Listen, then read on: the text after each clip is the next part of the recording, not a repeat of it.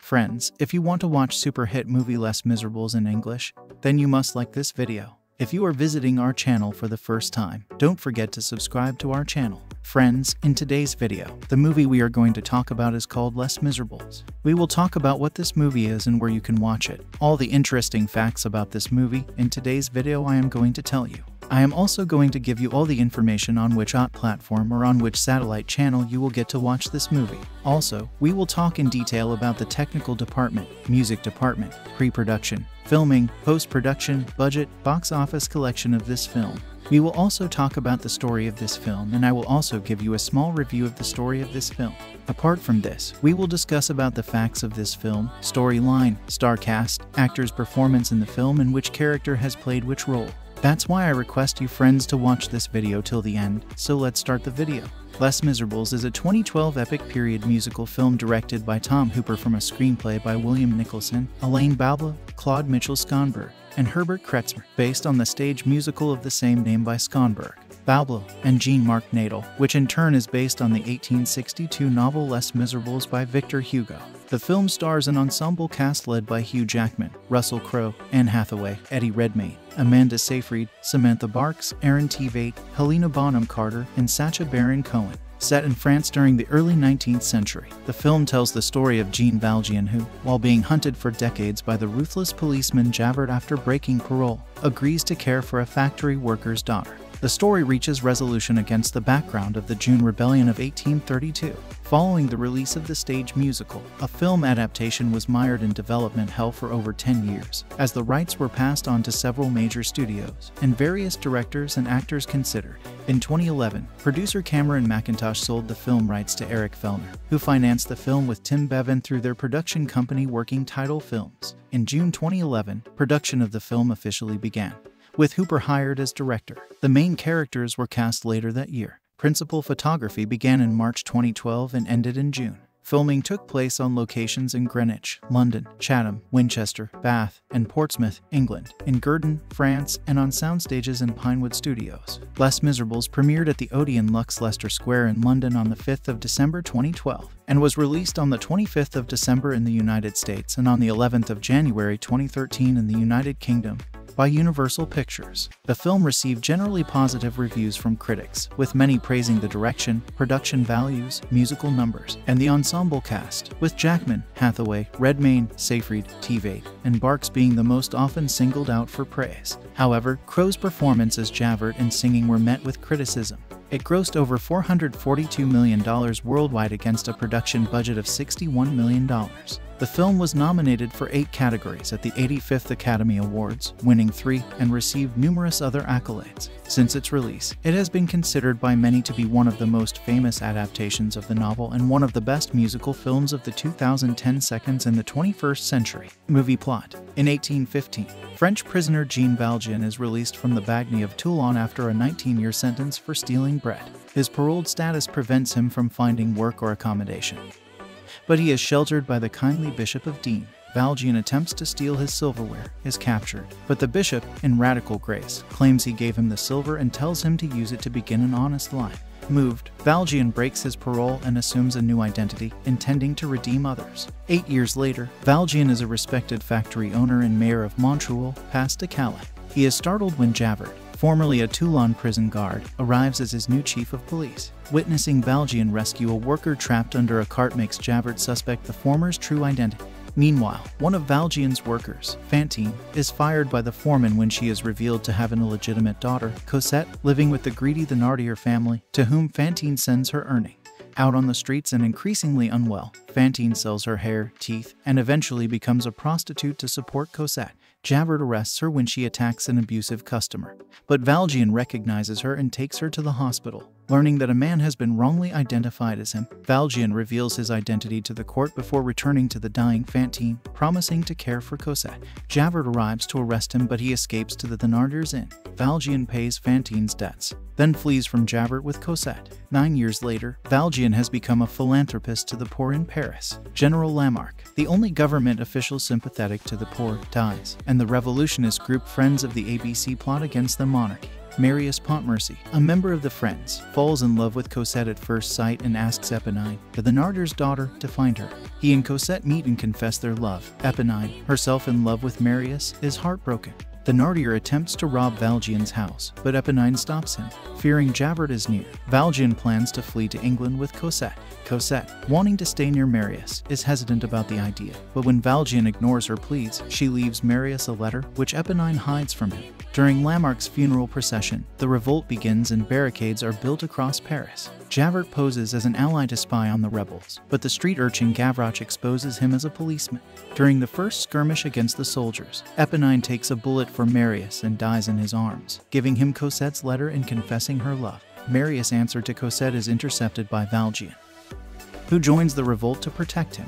Valjean offers to execute the imprisoned Javert, but releases him instead, pretending he shot him. By dawn, the soldiers storm the barricade and kill everyone except Marius and Valjean, who escape into the sewers. Javert waits for him to exit, but seeing that Marius is close to death, he lets them go. Morally disturbed by the mercy of his nemesis and his own in return, Javert kills himself by throwing himself in the Seine. Marius recovers, traumatized by the death of his friends. Marius and Cosette are reunited, but Valjean, concerned his past would threaten their happiness, makes plans to leave. He reveals his past to Marius, who promises to remain silent. At Marius and Cosette's wedding, the Thénardiers crash the reception to blackmail him, but instead, realizing that Valjean saved him from the barricade, Marius forces the Thénardier to reveal where he is. Cosette and Marius find Valjean, who gives them letters of confession before dying peacefully. His spirit is guided by visions of Fantine and the bishop to join Eponine, Gavroche, and the friends of the ABC in the afterlife. Cast: Hugh Jackman as Jean Valjean, a Frenchman released from Toulon prison after 19 years of imprisonment for stealing bread and attempting to escape the prison. Around June 2011, Jackman met with producer Cameron Mackintosh to audition in New York. To prepare for the role, Jackman lost 15 pounds and later regained 30 pounds to mirror his character's success. He avoided drinking coffee, warmed up at least 15 minutes every day, kept Ricola lozenges, drank as much as 7 liters of water per day, sat and steamed 3 times a day, took cold baths and used a wet washcloth over his face while flying, citing the musical's original co-director Trevor Nunn for his training. He worked extensively with vocal coach Joan later and managed to extend his vocal range, which he originally categorized a high baritone up to tenor. Russell Crowe as Javert, a police inspector dedicating his life to imprisoning Valjean once again. Before being cast as Javert, Crowe was initially dissatisfied with the character. On his way to Europe for a friend's wedding, Crowe came to London and met with producer Cameron Mackintosh. On meeting with Tom Hooper, he told the director about his concerns about playing Javert. And after meeting with him, Crowe was determined to be involved in the project and play Javert. I think it had something to do with Tom's passion for what he was about to undertake. And he clearly understood the problems and he clearly understood the challenge. On visiting Victor Hugo's home in Paris, Crowe said, "Told me about Vidal, a man who had been both a prisoner and a policeman, the man credited with inventing undercover police work when he established the Brigade de Shirt. Anne Hathaway as Fantine, the mother of Cosette and a struggling factory worker, who resorts to prostitution to send money to her daughter." When Hathaway was cast, she stated, "There was resistance because I was between their ideal ages for the parts, maybe not mature enough for Fantine but past the point where I could believably play Cosette." Amanda Seyfried as Cosette, the illegitimate daughter of Fantine, who is kept by the Thénardiers until Valjean buys her from them. On developing Cosette, Seyfried said, "In the little time that I had to explain Cosette and give the audience a reason, a symbol of love and strength and light in this tragedy, I needed to be able to convey things you may not have connected with in the show." A vocal coach was enlisted to help her with the songs. Isabelle Allen plays Cosette as a child. On working with her fellow actors, Alain said, "They gave us lots of tips and mostly sure we were all okay. They were really nice." Eddie Redmayne as Marius Pontmercy, a student revolutionary who is friends with the Thénardier's daughter, Eponine, but falls in love with Cosette. He found director Hooper's vision incredibly helpful. On collaborating with Hooper, Redmayne said, "He was incredibly collaborative. Certainly during the rehearsal process, we sat with Tom in the Victor Hugo book adding things." It was Redmayne who suggested to Hooper that his character's song, "Empty Chairs at Empty Tables," should begin a cappella in order to better express Marius' guilt and pain. Helena Bonham Carter and Sacha Baron Cohen as the Thénardiers, a pair of swindling innkeepers. Hooper previously collaborated with Bonham Carter in The King's Speech, in which she portrayed Queen Elizabeth, King George VI's wife.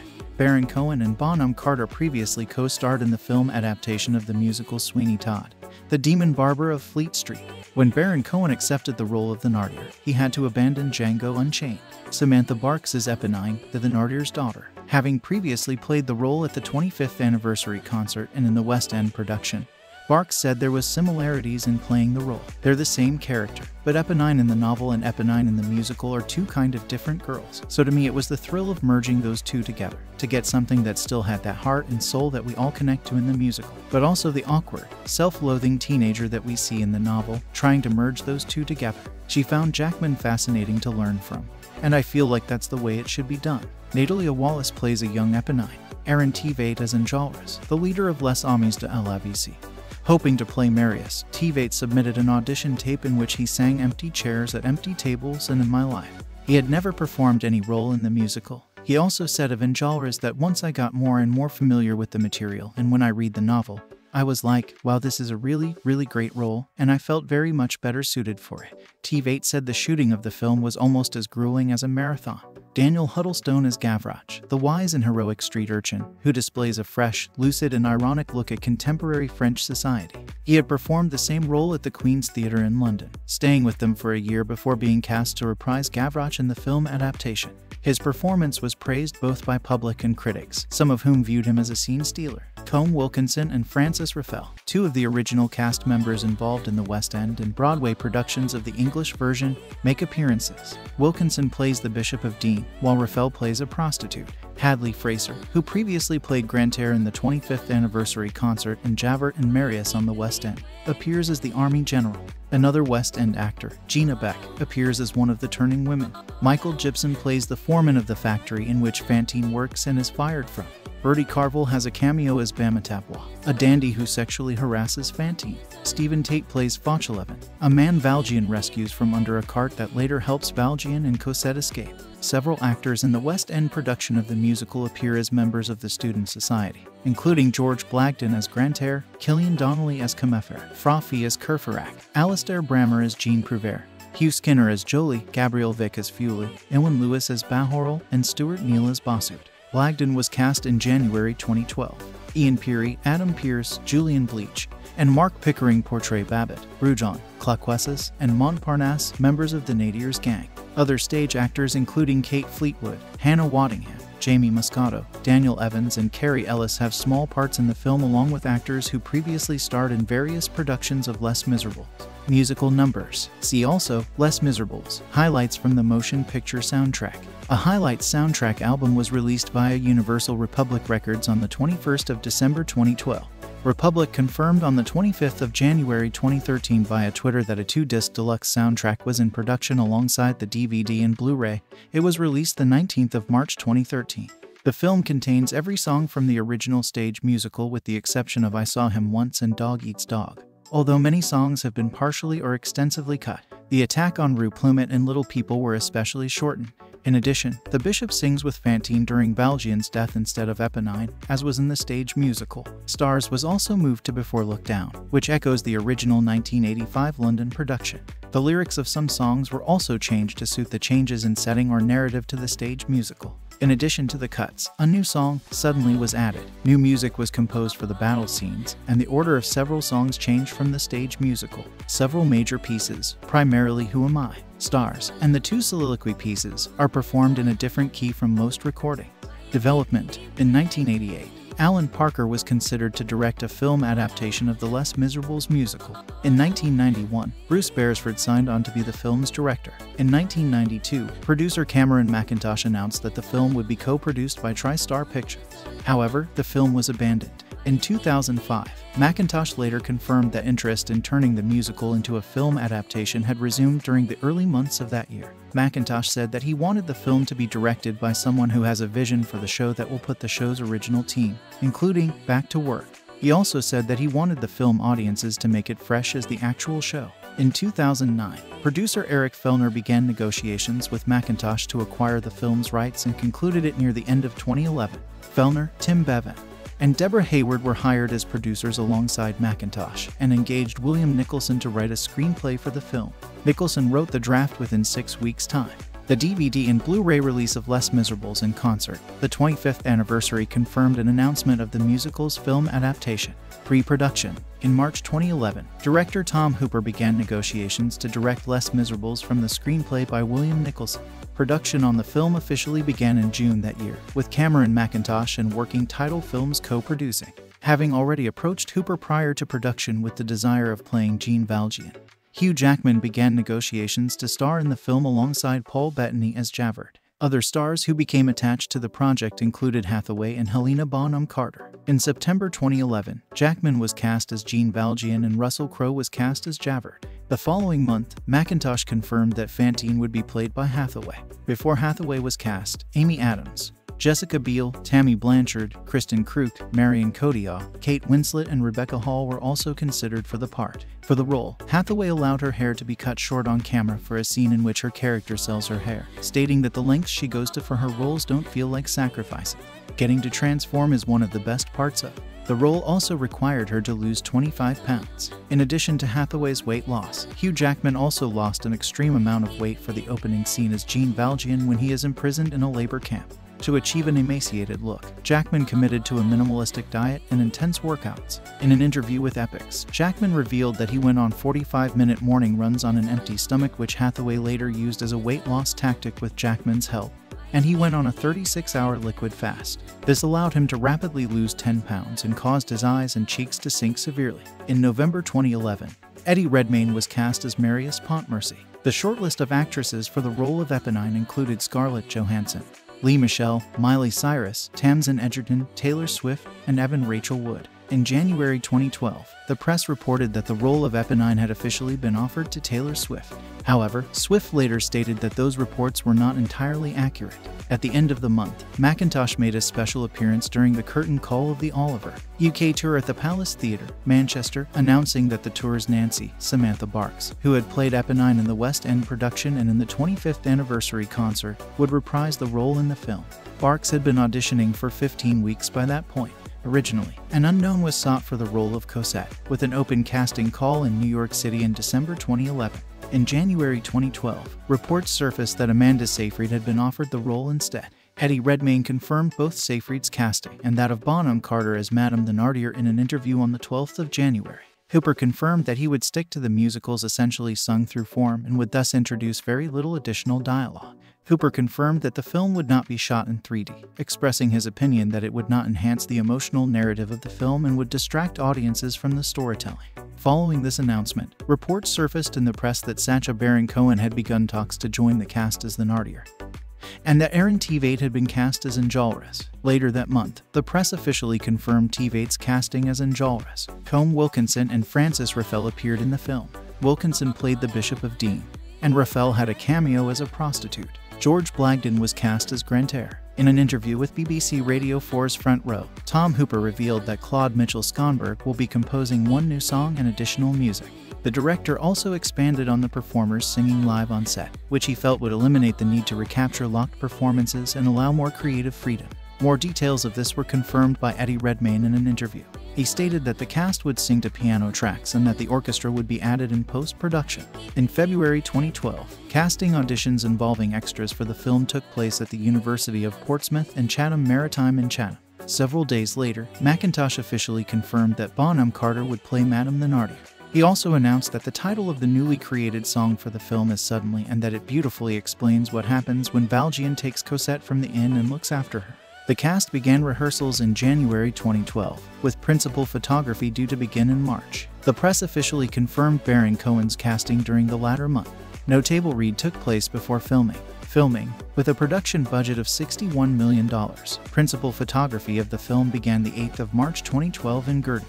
Filming locations in England included Boughton House, the Chantry Chapel and Cloisters at Winchester College, Winchester Cathedral Close, Her Majesty's Naval Base Portsmouth, Chatham Dockyard, St. Mary the Virgin Church, Eulmy, South Oxfordshire and Pinewood Studios. In April 2012, crews built a replica of the Elephant of the Bastille in Greenwich. In the novel, Gavroche lives in the decaying monument. On location filming also took place at Girton, Alpes Maritimes in France. Footage of Hathaway singing I Dreamed a Dream, a song from the musical, was shown at CinemaCon the 26th of April 2012. Russell Crowe confirmed the 5th of June 2012 on Twitter that he had finished filming.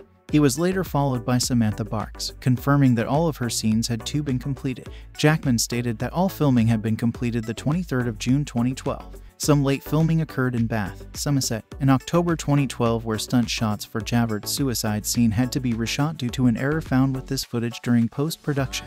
Bath was not the original filming location for this scene, but the late footage was captured at Pulteney Weir. Post-production. The film's vocals were recorded live on set using live piano accompaniments played through earpieces as a guide, with the orchestral accompaniment recorded in post-production, rather than the traditional method where the film's musical soundtracks are usually pre-recorded and played back on set, to which actors lip-sync. Production sound mixer Simon Hayes used 50 dpa 4071 lavalier microphones to record the vocal.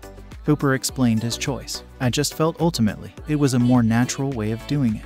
You know, when actors do dialogue, they have freedom in time, they have freedom in pacing. They can stop for a moment, they can speed up. I simply wanted to give the actors the normal freedoms that they would have. If they need a bit for an emotion or a feeling to form in the eyes before they sing, I can take that time. If they cry, they can cry through a song.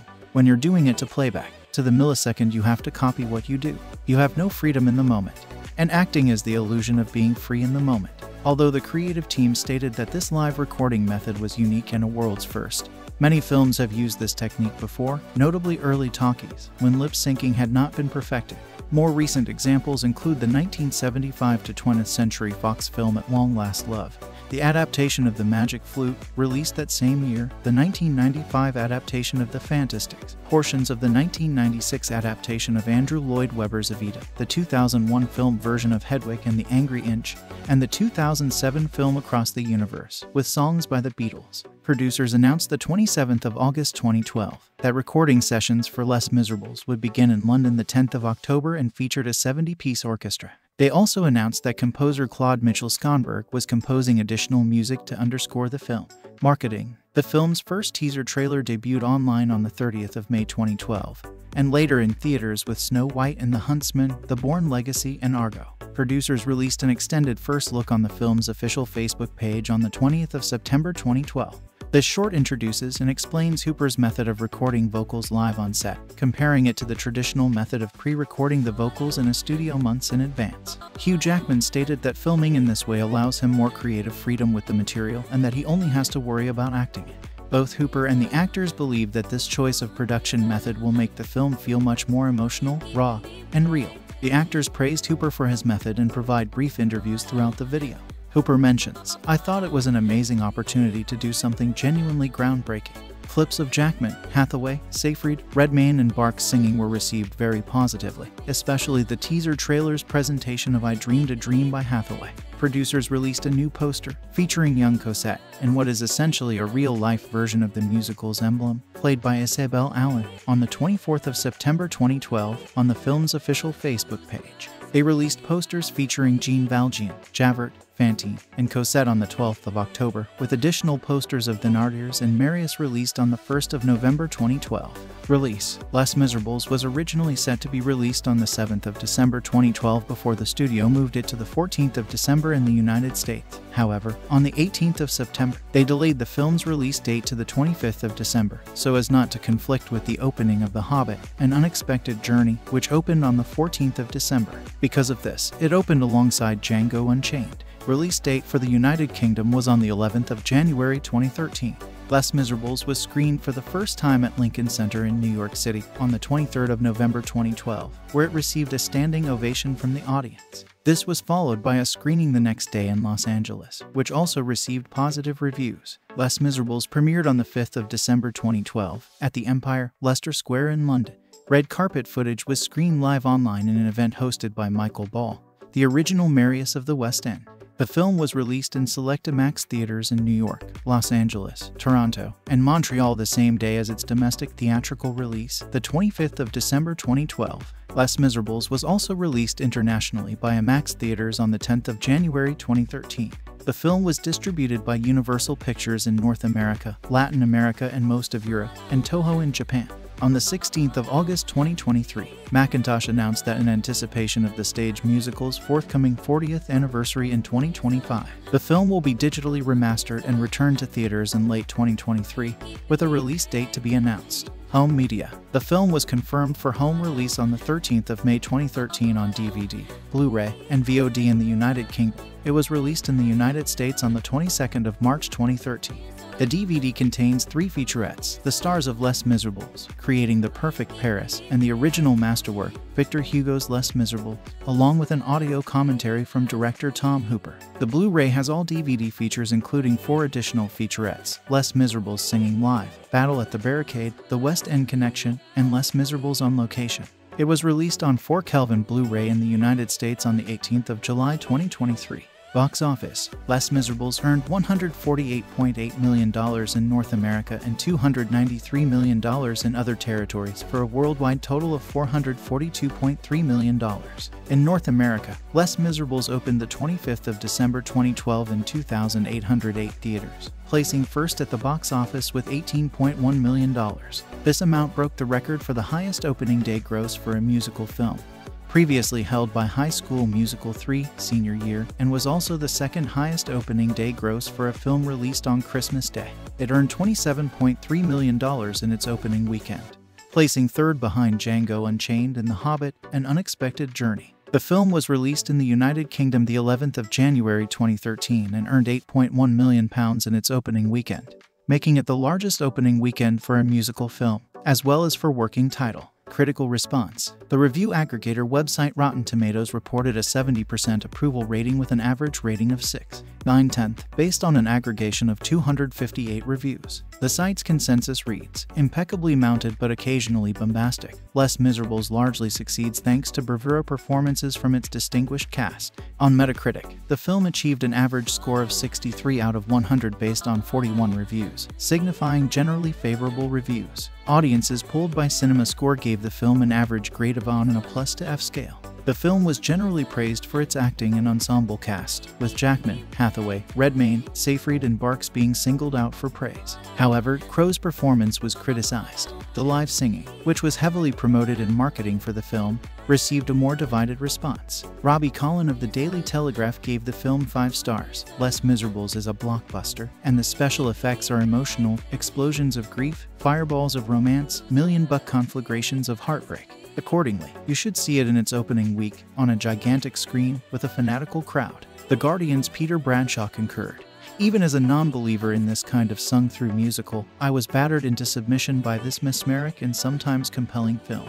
Kenneth Turan of Los Angeles Times gave a positive review, saying that the film is a clutch player that delivers an emotional wallop when it counts. You can walk into the theater as an agnostic, but you may just leave singing with the choir. Peter Travers of Rolling Stone said, besides being a feast for the eyes and ears, Les Misérables overflows with humor, heartbreak, rousing action, and ravishing romance. Damn the imperfections, it's perfectly marvelous. Todd McCarthy of The Hollywood Reporter said, as the enduring success of this property has shown, there are large, emotionally susceptible segments of the population ready to swallow this sort of thing, but that doesn't mean it's good. Manal Adargas of the New York Times wrote, Hooper can be very good with actors, but his inability to leave any lily ungilded, to direct a scene without tilting or hurtling or throwing the camera around, is bludgeoning and deadly. By the grand finale, when Tout le monde is waving the French tricolor in victory, you may instead be raising the white flag in exhausted defeat. Justin Chang of Variety wrote that the film will more than satisfy the show's legions of fans. Chang praised the performances of Jackman, Hathaway, Barks, Tveit, Redmayne, and Seyfried,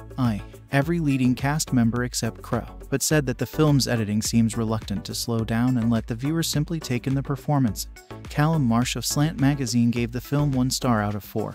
And wrote, flaws, and there are a great many that would have never made the cut were this a perfectible studio recording, are conveniently swept under the rug of candid expression. The worst quality of Les Misérables' live singing is simply that it puts too much pressure on a handful of performers who frankly cannot sing. Fisheye lenses and poorly framed close-ups abound in Les Misérables, nearly every frame a revelation of one man's bad taste. One would be hard-pressed to describe this, despite the wealth of beauty on display, as anything but an ugly film, shot and cut ineptly. Everything in the film, songs included, is cranked to 11, the melodrama of it all soaring. So it's odd that this kind of showboating maximalism should be ultimately reduced to a few fish-eyed faces, mugging for their close-up as the people sing off-key and broken. Chicago Tribune critic Michael Phillips gave the film 1.5 stars out of 4, writing, "The camera bobs and weaves like a drunk, frantically." So you have hammering close-ups, combined with woozy insecurity each time more than 2 people are in the frame. Too little in this frenzied mess of a film registers because Hooper is trying to make everything register at the same nutty pitch. Some specific performances were reviewed very positively. Anne Hathaway's performance of Ballad I Dreamed a Dream was met with praise, with many comparing its showstopper-like quality to Jennifer Hudson's performance of And I Am Telling You I'm Not Going from Dreamgirls. Christopher Orr of The Atlantic wrote that Hathaway gives it everything she has, beginning in quiet sorrow before building to a woebegone climax. She gasps, she weeps, she coughs. If you are blown away by the scene, as many will be, it will almost certainly earn Hathaway her first Oscar. This may be the film for you. Ann Hornaday of The Washington Post writes that the centerpiece of a movie composed entirely of centerpieces belongs to Anne Hathaway, who as the tragic heroine Fantine sings another of the memorable numbers. Joy Tipping of the Dallas Morning News described Hathaway's performance as angelic. Claudia Puig of USA Today describes her as superb as the tragic Fantine. Travers felt that a dynamite Hathaway shatters every heart when she sings How Life Has Killed the Dream I Dream. Her volcanic performance has Oscar written all over it. Lou Luminick, critic for New York Post, wrote that the film is worth seeing for Hathaway alone. She was widely considered to be the frontrunner for the Academy Award for Best Supporting Actress, ultimately winning it. Eddie Redmayne also received considerable praise for his performance, with Bloomberg News saying that Eddie Redmayne, most recently seen as the eager young production assistant in My Week with Marilyn, delivers by far the most moving and memorable performance in the film as the young firebrand Marius, who, along with his fellow students, is caught up in France's political upheavals in the 19th century. Samantha Barks earned praise for her portrayal of Eponine, with Digital Journal saying, "Samantha Barks plays Eponine with such grace, sweetness, and sadness that it is hard to imagine anyone else in the role," while Claudia Puig of USA Today calls her heartbreakingly soulful. Richard Roper of Chicago Sun-Times described her performance as star-making. Crowe's performance was less well-received. In response to those criticisms, Tom Hooper told USA Today, "We auditioned hundreds of people, opera singers, musical actors, film actors, actors who couldn't sing or could sing. The truth is, you need people who can hold a movie camera. To find brilliant film actors who are brilliant singers, there are so few choices. I ultimately stand by what Russell did. I love him in the film. I embraced a kind of raw attitude to the vocals that is unusual in the modern age. I tried auto-tune, composites of different takes, but I ended up using only the original live take. Otherwise, there was a loss of realism, integrity, and emotional vulnerability." Emma Gusnell, writing for the Daily Telegraph, stated that she walked out of the showing due to the poor singing, specifically citing Crowe and Jackman as the cause. Playback singer Marnie Nixon said was nothing. It wasn't that he was choosing to sing like that. He just couldn't do anything else, and that Jackman acted well but could have done with a nobler voice. Legacy.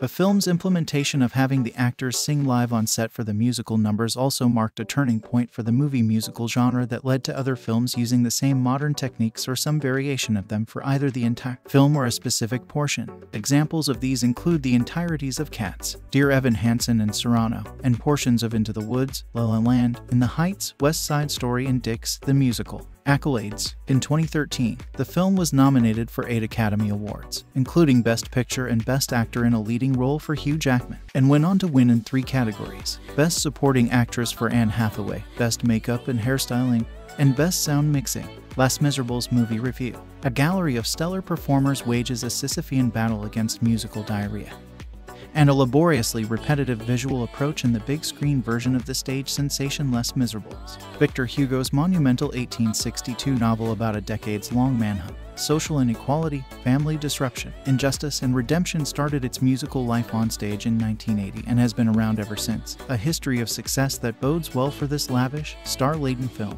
But director Tom Hooper has turned the theatrical extravaganza into something that is far less about the rigors of existence in early 19th century France than it is about actors emoting mightily and singing their guts out, as the enduring success of this property has shown. There are large, emotionally susceptible segments of the population ready to swallow this sort of thing, but that doesn't mean it's good. The first thing to know about this Les Misérables is that this creation of Claude Mitchell-Schonberg, Alain Boublil, and Jean-Marc Nadel is, with momentary exceptions, entirely sung, more like an opera than a traditional stage musical. Although not terrible, The music soon begins to slur together to the point where you'd be willing to pay the ticket price all over again just to hear a nice, pithy dialogue exchange between Hugh Jackman and Russell Crowe rather than another noble song that sounds a lot like one you just heard a few minutes earlier.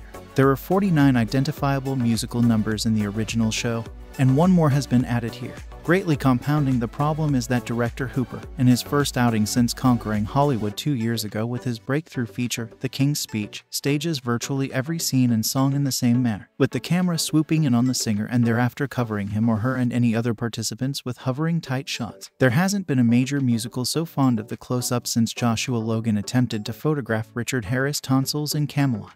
Almost any great musical one can think of features sequences shot in different ways, depending upon the nature of the music and the dramatic moment. For Hooper, all musical numbers warrant the same monotonous approach of shoving the camera right in the performer's face. Any closer and their breath would fog the lens, as, in this instance, the actors commendably sang live during the shooting rather than being pre-recorded.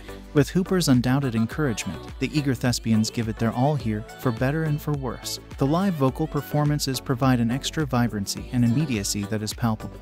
Though one cannot say that the technique is necessarily superior in principle, as it was also used by Peter Bogdanovich on his famed Folly, At Long Last Love. One of the chief interests of the film is discovering the singing abilities of the notable actors assembled here, other than Jackman, whose musical prowess is well known. Crowe, who early in his career starred in the Rocky Horror Show and other musicals on stage in Australia, has a fine, husky baritone, while Eddie Redmayne surprises with a singing voice of lovely clarity. Tom Wilkinson, the original Jean Valjean on stage in London and New York, turns up here as the benevolent Bishop of Dean. On the female side, Anne Hathaway dominates the early going, belting out anguish as the doomed Fantine. Playing her grown daughter Cosette, Amanda Seyfried delights with clear as a bell high notes, while Samantha Barks, as a lovelorn Eponine, is a vocal powerhouse. The problem, then, is not at all the singing itself but that the majority of the numbers are pitched at the same sonic boom level and filmed the same way. The big occasion when Hooper tries something different, intercutting among nearly all the major characters at crossroads in the Act 1 climax One Day More, feels like a pale imitation of the electrifying Tonight ensemble in the film version of West Side Story. It's entirely possible that no book has been adapted more frequently to other media than Hugo's epic, one of the longest novels ever written. About 60 big and small screen versions have been made throughout the world, beginning with a representation by the Lumiere brothers in 1897, and Orson Welles did a 7-part radio version in 1937. In 1985, 5 years after the Paris debut of the French musical, the English-language production, with a new libretto by Herbert Kretzmer and directed by Trevor Nunn, opened in London to less than stellar reviews, and is still playing. The New York counterpart packed houses from 1987 to 2003 and, at 6,680 performances, ranks as the third longest-running musical in Broadway history. Photos: Les Miserables world premiere. Hugh Jackman and Hathaway celebrate musical's big screen adaptation. At the story's core is Jean Valjean, a convict who has served 19 years for stealing a loaf of bread and trying to escape it. Upon his release, redeems himself under a new identity as a wealthy factory owner and socially liberal mayor of Montreuil-sur-Mer. But his former prison guard Javert, now a police inspector, finds him out and, over a period of 17 years, mercilessly hounds him until their day of reckoning on the barricades in Paris during the uprising of June 1832. Woven through it is no end of melodrama concerning Valjean raising Fantine's beautiful daughter Cosette, the latter's star-crossed romance with Marius, a wealthy lad turned idealistic revolutionary, his handsome comrade in arms Enjolras, and the earthy Eponine, who woefully accepts that her beloved Marius is besotted by Cosette. Well, and truly having rumbled in from the film version of Sweeney Todd, Helena Bonham Carter and Sacha Baron Cohen gallumped through as small-time swindlers in very broad comic relief. Startlingly emaciated in his initial scenes while still on strenuous prison work detail, Jackman's Valjean subsequently cuts a more proper and dashing figure after his transformation into a gentleman. His defense of the abused Fantine and subsequent adoption of her daughter represent the fulcrum of Hugo's central theme that a man can change and redeem himself, as opposed to Jalbert's vehement conviction that once a criminal, always a criminal. The passions of all the characters are simple and deep, which accounts for much of the work's enduring popularity in all cultures. But it also makes for a film that, when all the emotions are echoed out at an unvarying intensity for more than 2.5 hours on a giant screen, feels heavily, if soaringly, monotonous. Subtle and nuanced are two words that will never be used to describe this Les Miserables, which, for all its length, fails to adequately establish two critical emotional links: that between Valjean and Cosette, and the latter's mutual infatuation with Marius, which has no foundation at all. reuniting with his King's Speech cinematographer Danny Cohen and production designer Eve Stewart. Hooper has handsome interior sets at his disposal. However, with the exception of some French city square and street locations, the predominant exteriors have an obvious CGI look. His predilection for wide-angle shots is still evident, if more restrained than before, but the editing by Melanie Ann Oliver and Chris Dickens frequently seems haphazard. The musical numbers sometimes build to proper visual climaxes in union with the music, but as often as not the cutting seems almost arbitrary, moving from one close-up to another so that scenes don't stand out but just mush together. The actors are ideally cast, but, with a couple of exceptions, give stage-size turns for the screen, this bigness might well be widely admired. Jackman finally gets to show on-screen the musical talents that have long thrilled live musical theater audiences. Hathaway gamely gets down and dirty and has her hair clipped off on-screen in the bargain, and Redmayne impresses as a high-caliber singing leading man. But there is little else that is inventive or surprising about the performances. Still, there is widespread energy, passion, and commitment to the cause, which for some might be all that is required. This film directed by Tom Hooper, screenplay by William Nicholson, Alain Boublil, Claude Mitchell-Schonberg, Herbert Kretzmer, based on Les Misérables by Claude Mitchell-Schonberg, Alain Boublil, Jean-Marc Nadel, Les Misérables, by Victor Hugo, produced by Tim Bevan, Eric Fellner, Debra Hayward, Cameron McIntosh, starring Hugh Jackman, Russell Crowe, Anne Hathaway, Amanda Seyfried, Eddie Redmayne, Samantha Barks, Aaron Tveit, Helena Bonham Carter, Sacha Baron Cohen, cinematography, Danny Cohen, edited by Melanie Oliver, Chris Dickens, music by Claude Mitchell-Schonberg, production companies, Relativity Media, working title films, Camac International, distributed by Universal Pictures, release dates, the 5th of December 2012 Odeon Lux Leicester Square, the 25th of December 2012 United States, the 11th of January 2013 United Kingdom, running time, 158 minutes, countries, United Kingdom, United States, language, English, budget, $61 million, box office, $442.3 million.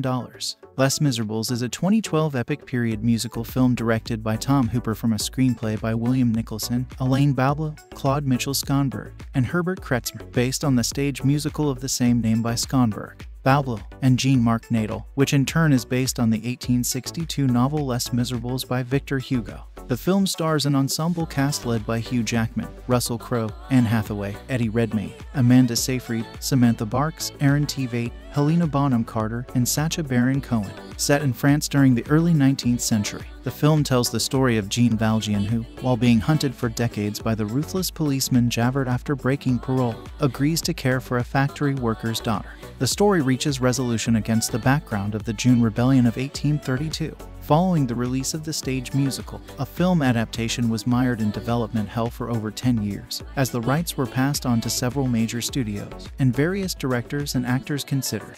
In 2011, producer Cameron McIntosh sold the film rights to Eric Fellner, who financed the film with Tim Bevan through their production company Working Title Films. In June 2011, production of the film officially began, with Hooper hired as director. The main characters were cast later that year. Principal photography began in March 2012 and ended in June. Filming took place on locations in Greenwich, London, Chatham, Winchester, Bath, and Portsmouth, England, in Girton, France, and on soundstages in Pinewood Studios. Les Misérables premiered at the Odeon Lux Leicester Square in London on the 5th of December 2012, and was released on the 25th of December in the United States and on the 11th of January 2013 in the United Kingdom, by Universal Pictures. The film received generally positive reviews from critics, with many praising the direction, production values, musical numbers, and the ensemble cast, with Jackman, Hathaway, Redmayne, Seyfried, Tveit, and Barks being the most often singled out for praise. However, Crowe's performance as Javert and singing were met with criticism.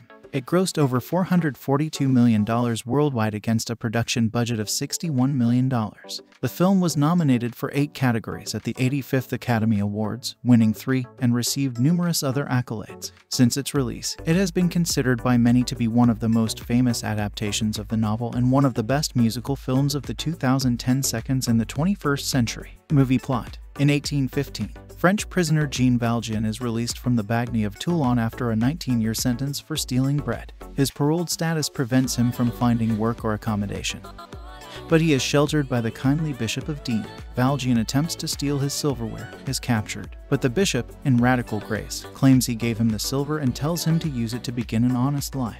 Moved, Valjean breaks his parole and assumes a new identity, intending to redeem others. 8 years later, Valjean is a respected factory owner and mayor of Montreal, Pas de Calais.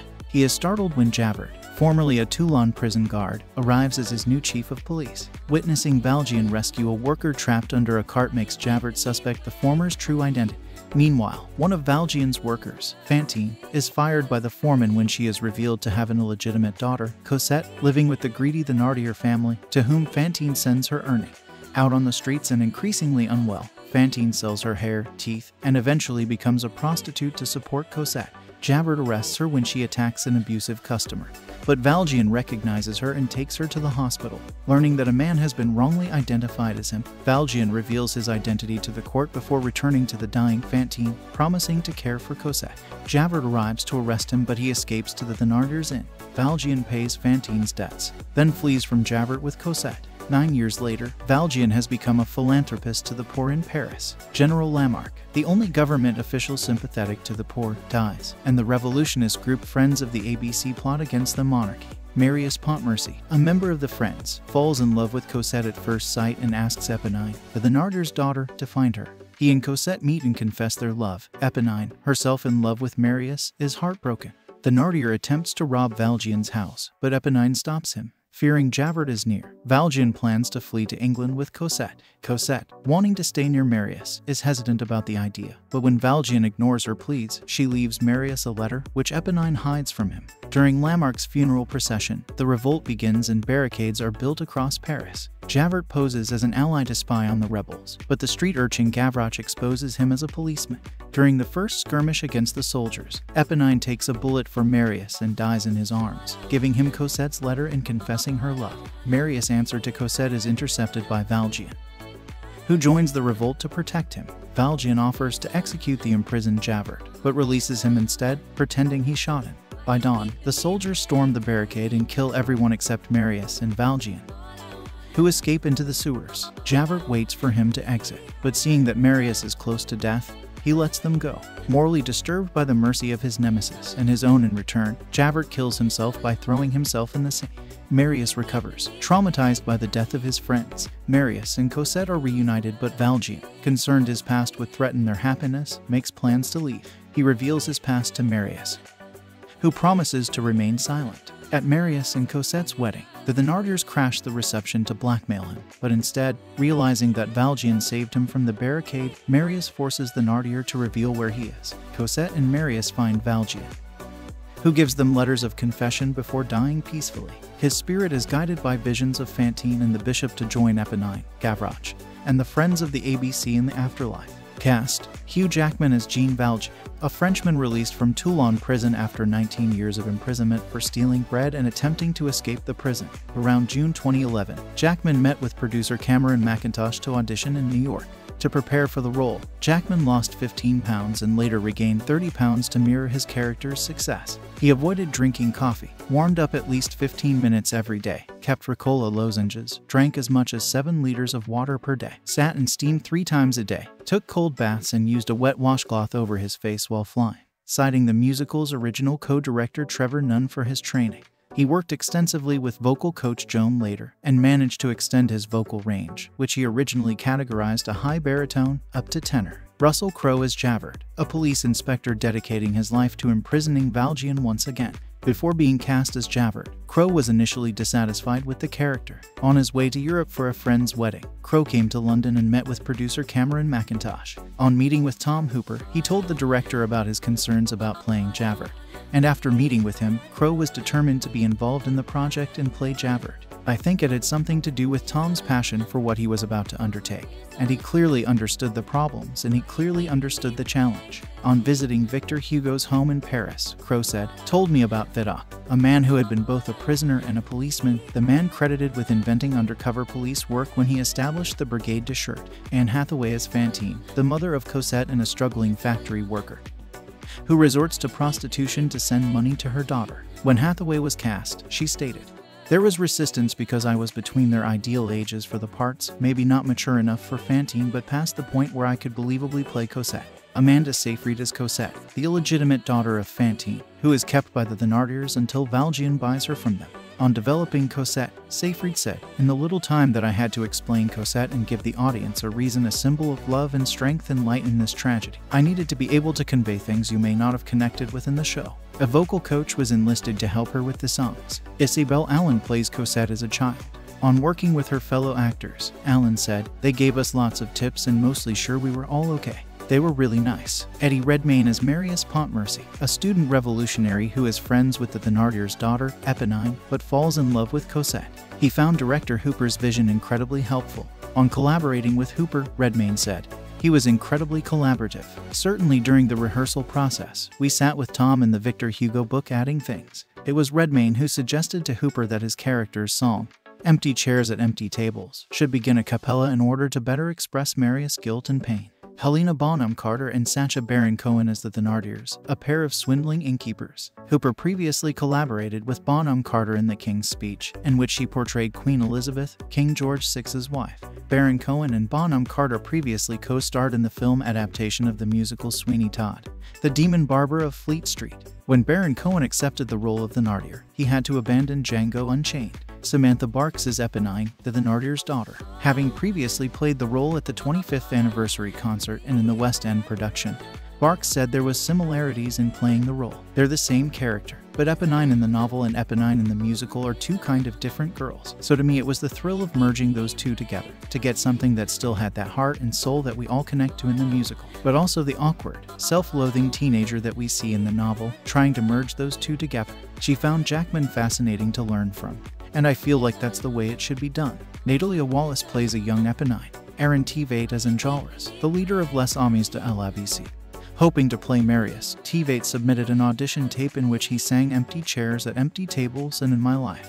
He had never performed any role in the musical. He also said of Enjolras that once I got more and more familiar with the material, and when I read the novel, I was like, wow, this is a really, really great role, and I felt very much better suited for it. Tveit said the shooting of the film was almost as grueling as a marathon. Daniel Huddlestone as Gavroche, the wise and heroic street urchin, who displays a fresh, lucid and ironic look at contemporary French society. He had performed the same role at the Queen's Theatre in London, staying with them for a year before being cast to reprise Gavroche in the film adaptation. His performance was praised both by public and critics, some of whom viewed him as a scene stealer. Combe Wilkinson and Francis Raphael, two of the original cast members involved in the West End and Broadway productions of the English version, make appearances. Wilkinson plays the Bishop of Dean, while Raphael plays a prostitute. Hadley Fraser, who previously played Grantaire in the 25th anniversary concert and Javert and Marius on the West End, appears as the Army General. Another West End actor, Gina Beck, appears as one of the turning women. Michael Gibson plays the foreman of the factory in which Fantine works and is fired from. Bertie Carvel has a cameo as Bamatapois, a dandy who sexually harasses Fantine. Stephen Tate plays Fauchelevent, a man Valjean rescues from under a cart that later helps Valjean and Cosette escape. Several actors in the West End production of the musical appear as members of the Student Society, including George Blagden as Grantaire, Killian Donnelly as Combeferre, Frafi as Courfeyrac, Alistair Brammer as Jean Prouvaire, Hugh Skinner as Jolie, Gabriel Vick as Fewley, Ewan Lewis as Bahorel, and Stuart Neal as Bossard. Blagden was cast in January 2012. Ian Peary, Adam Pearce, Julian Bleach, and Mark Pickering portray Babbitt, Rougon, Claquessus, and Montparnasse, members of the Nadirs gang. Other stage actors including Kate Fleetwood, Hannah Waddingham, Jamie Moscato, Daniel Evans, and Carrie Ellis have small parts in the film along with actors who previously starred in various productions of Les Misérables. Musical numbers. See also, Les Misérables, highlights from the motion picture soundtrack. A highlights soundtrack album was released via Universal Republic Records on the 21st of December 2012. Republic confirmed on the 25th of January 2013 via Twitter that a 2-disc deluxe soundtrack was in production alongside the DVD and Blu-ray. It was released the 19th of March 2013. The film contains every song from the original stage musical with the exception of I Saw Him Once and Dog Eats Dog. Although many songs have been partially or extensively cut, The Attack on Rue Plumet and Little People were especially shortened. In addition, the bishop sings with Fantine during Valjean's death instead of Éponine, as was in the stage musical. Stars was also moved to Before Look Down, which echoes the original 1985 London production. The lyrics of some songs were also changed to suit the changes in setting or narrative to the stage musical.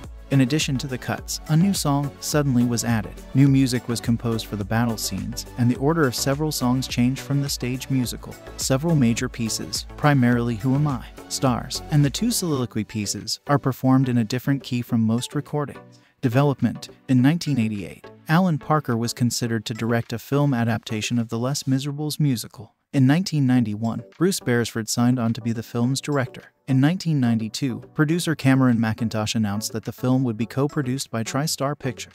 However, the film was abandoned. In 2005, Mackintosh later confirmed that interest in turning the musical into a film adaptation had resumed during the early months of that year. Mackintosh said that he wanted the film to be directed by someone who has a vision for the show that will put the show's original team, including Back to Work. He also said that he wanted the film audiences to make it fresh as the actual show. In 2009, producer Eric Fellner began negotiations with Mackintosh to acquire the film's rights and concluded it near the end of 2011.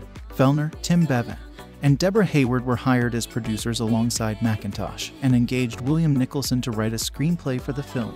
Nicholson wrote the draft within 6 weeks' time.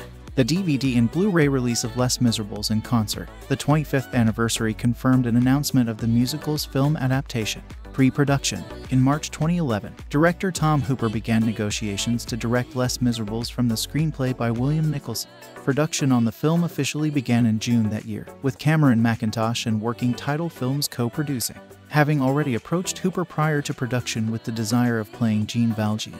Hugh Jackman began negotiations to star in the film alongside Paul Bettany as Javert. Other stars who became attached to the project included Hathaway and Helena Bonham Carter. In September 2011, Jackman was cast as Jean Valjean and Russell Crowe was cast as Javert.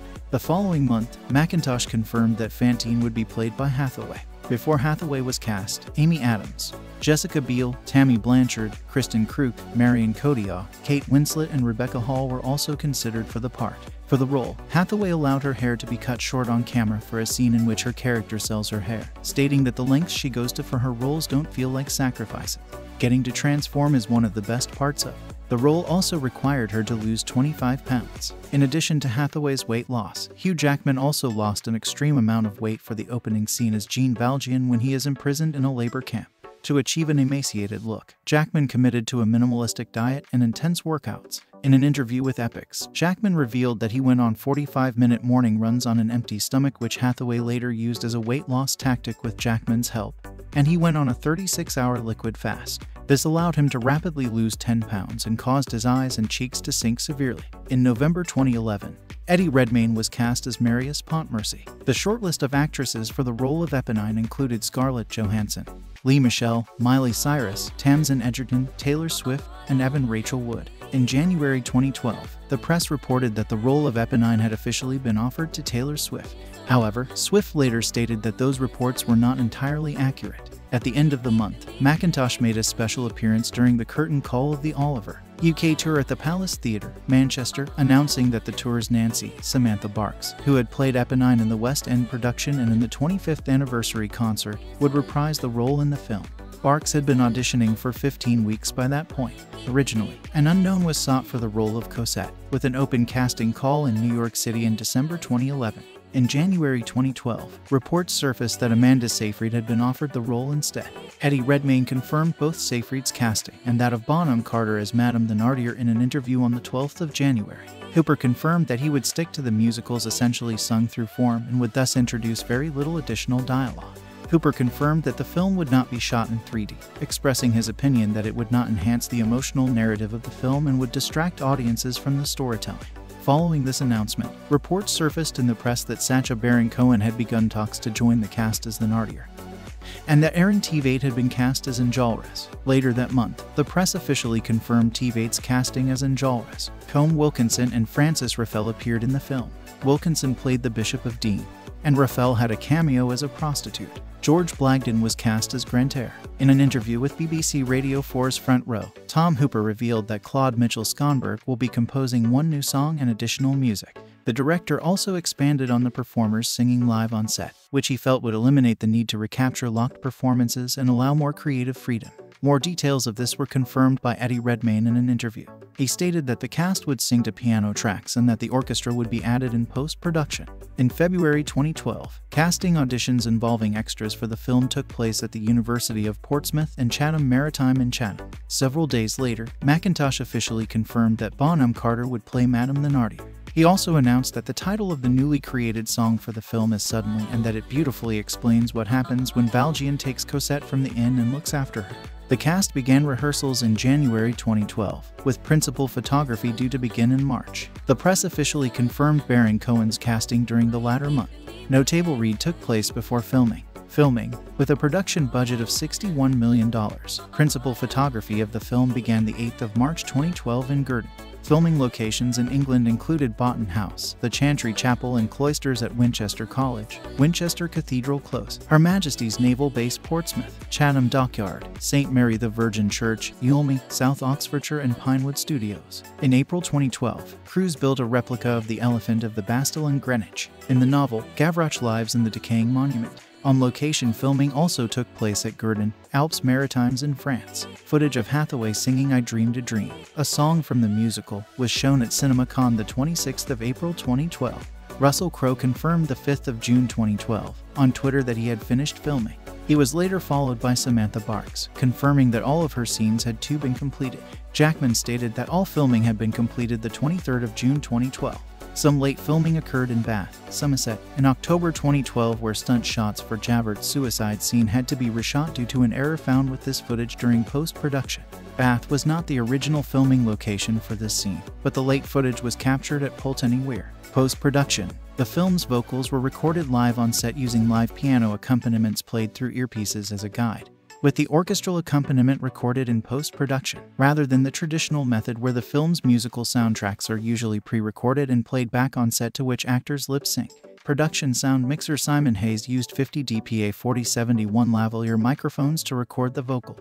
Hooper explained his choice. I just felt ultimately it was a more natural way of doing it. You know, when actors do dialogue, they have freedom in time, they have freedom in pacing. They can stop for a moment, they can speed up. I simply wanted to give the actors the normal freedoms that they would have.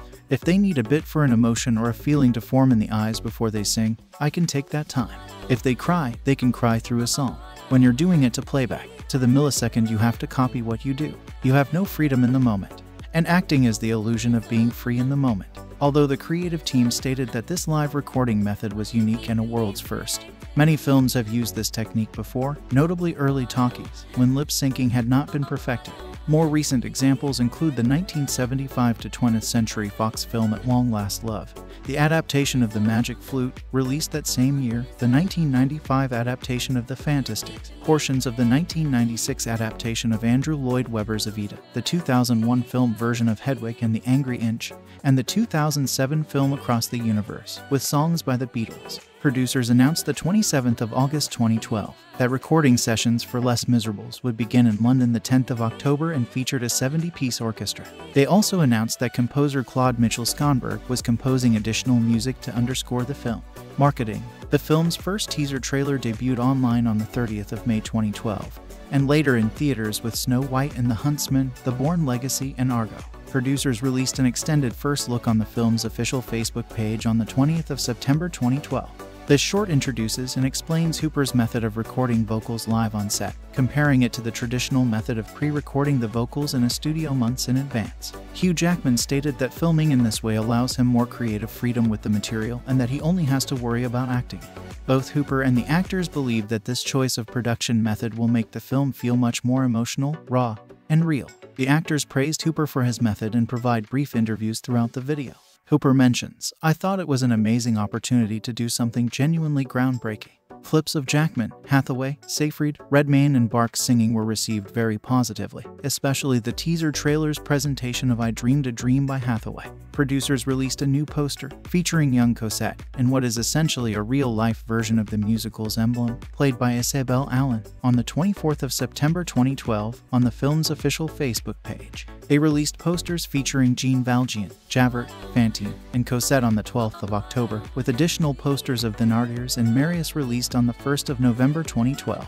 Release: Les Misérables was originally set to be released on the 7th of December 2012 before the studio moved it to the 14th of December in the United States. However, on the 18th of September, they delayed the film's release date to the 25th of December, so as not to conflict with the opening of The Hobbit, An Unexpected Journey, which opened on the 14th of December. Because of this, it opened alongside Django Unchained.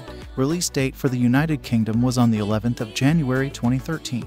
Les Misérables was screened for the first time at Lincoln Center in New York City on the 23rd of November 2012, where it received a standing ovation from the audience. This was followed by a screening the next day in Los Angeles, which also received positive reviews. Les Misérables premiered on the 5th of December 2012 at the Empire, Leicester Square in London. Red carpet footage was screened live online in an event hosted by Michael Ball, the original Marius of the West End. The film was released in select IMAX theaters in New York, Los Angeles, Toronto, and Montreal the same day as its domestic theatrical release, the 25th of December 2012. Les Misérables was also released internationally by IMAX theaters on the 10th of January 2013. The film was distributed by Universal Pictures in North America, Latin America, and most of Europe, and Toho in Japan. On the 16th of August 2023, Macintosh announced that in anticipation of the stage musical's forthcoming 40th anniversary in 2025, the film will be digitally remastered and returned to theaters in late 2023, with a release date to be announced. Home media. The film was confirmed for home release on the 13th of May 2013 on DVD, Blu-ray, and VOD in the United Kingdom. It was released in the United States on the 22nd of March 2013. The DVD contains 3 featurettes, the stars of Les Misérables, Creating the Perfect Paris, and the original masterwork, Victor Hugo's Les Misérables, along with an audio commentary from director Tom Hooper. The Blu-ray has all DVD features including 4 additional featurettes, Les Misérables Singing Live, Battle at the Barricade, The West End Connection, and Les Misérables on Location. It was released on 4 Kelvin Blu-ray in the United States on the 18th of July 2023. Box office. Les Misérables earned $148.8 million in North America and $293 million in other territories for a worldwide total of $442.3 million. In North America, Les Misérables opened the 25th of December 2012 in 2,808 theaters, placing first at the box office with $18.1 million. This amount broke the record for the highest opening day gross for a musical film, previously held by High School Musical 3, Senior Year, and was also the second highest opening day gross for a film released on Christmas Day. It earned $27.3 million in its opening weekend, placing third behind Django Unchained and The Hobbit, An Unexpected Journey. The film was released in the United Kingdom the 11th of January 2013 and earned £8.1 million in its opening weekend, making it the largest opening weekend for a musical film, as well as for working title. Critical response. The review aggregator website Rotten Tomatoes reported a 70% approval rating with an average rating of 6.9, based on an aggregation of 258 reviews. The site's consensus reads, impeccably mounted but occasionally bombastic. Les Misérables largely succeeds thanks to bravura performances from its distinguished cast. On Metacritic, the film achieved an average score of 63 out of 100 based on 41 reviews, signifying generally favorable reviews. Audiences polled by CinemaScore gave the film an average grade of on a plus to F scale. The film was generally praised for its acting and ensemble cast, with Jackman, Hathaway, Redmayne, Seyfried, and Barks being singled out for praise. However, Crowe's performance was criticized. The live singing, which was heavily promoted in marketing for the film, received a more divided response. Robbie Collin of the Daily Telegraph gave the film 5 stars. Les Misérables is a blockbuster, and the special effects are emotional, explosions of grief, fireballs of romance, million-buck conflagrations of heartbreak. Accordingly, you should see it in its opening week, on a gigantic screen, with a fanatical crowd. The Guardian's Peter Bradshaw concurred. Even as a non-believer in this kind of sung-through musical, I was battered into submission by this mesmeric and sometimes compelling film.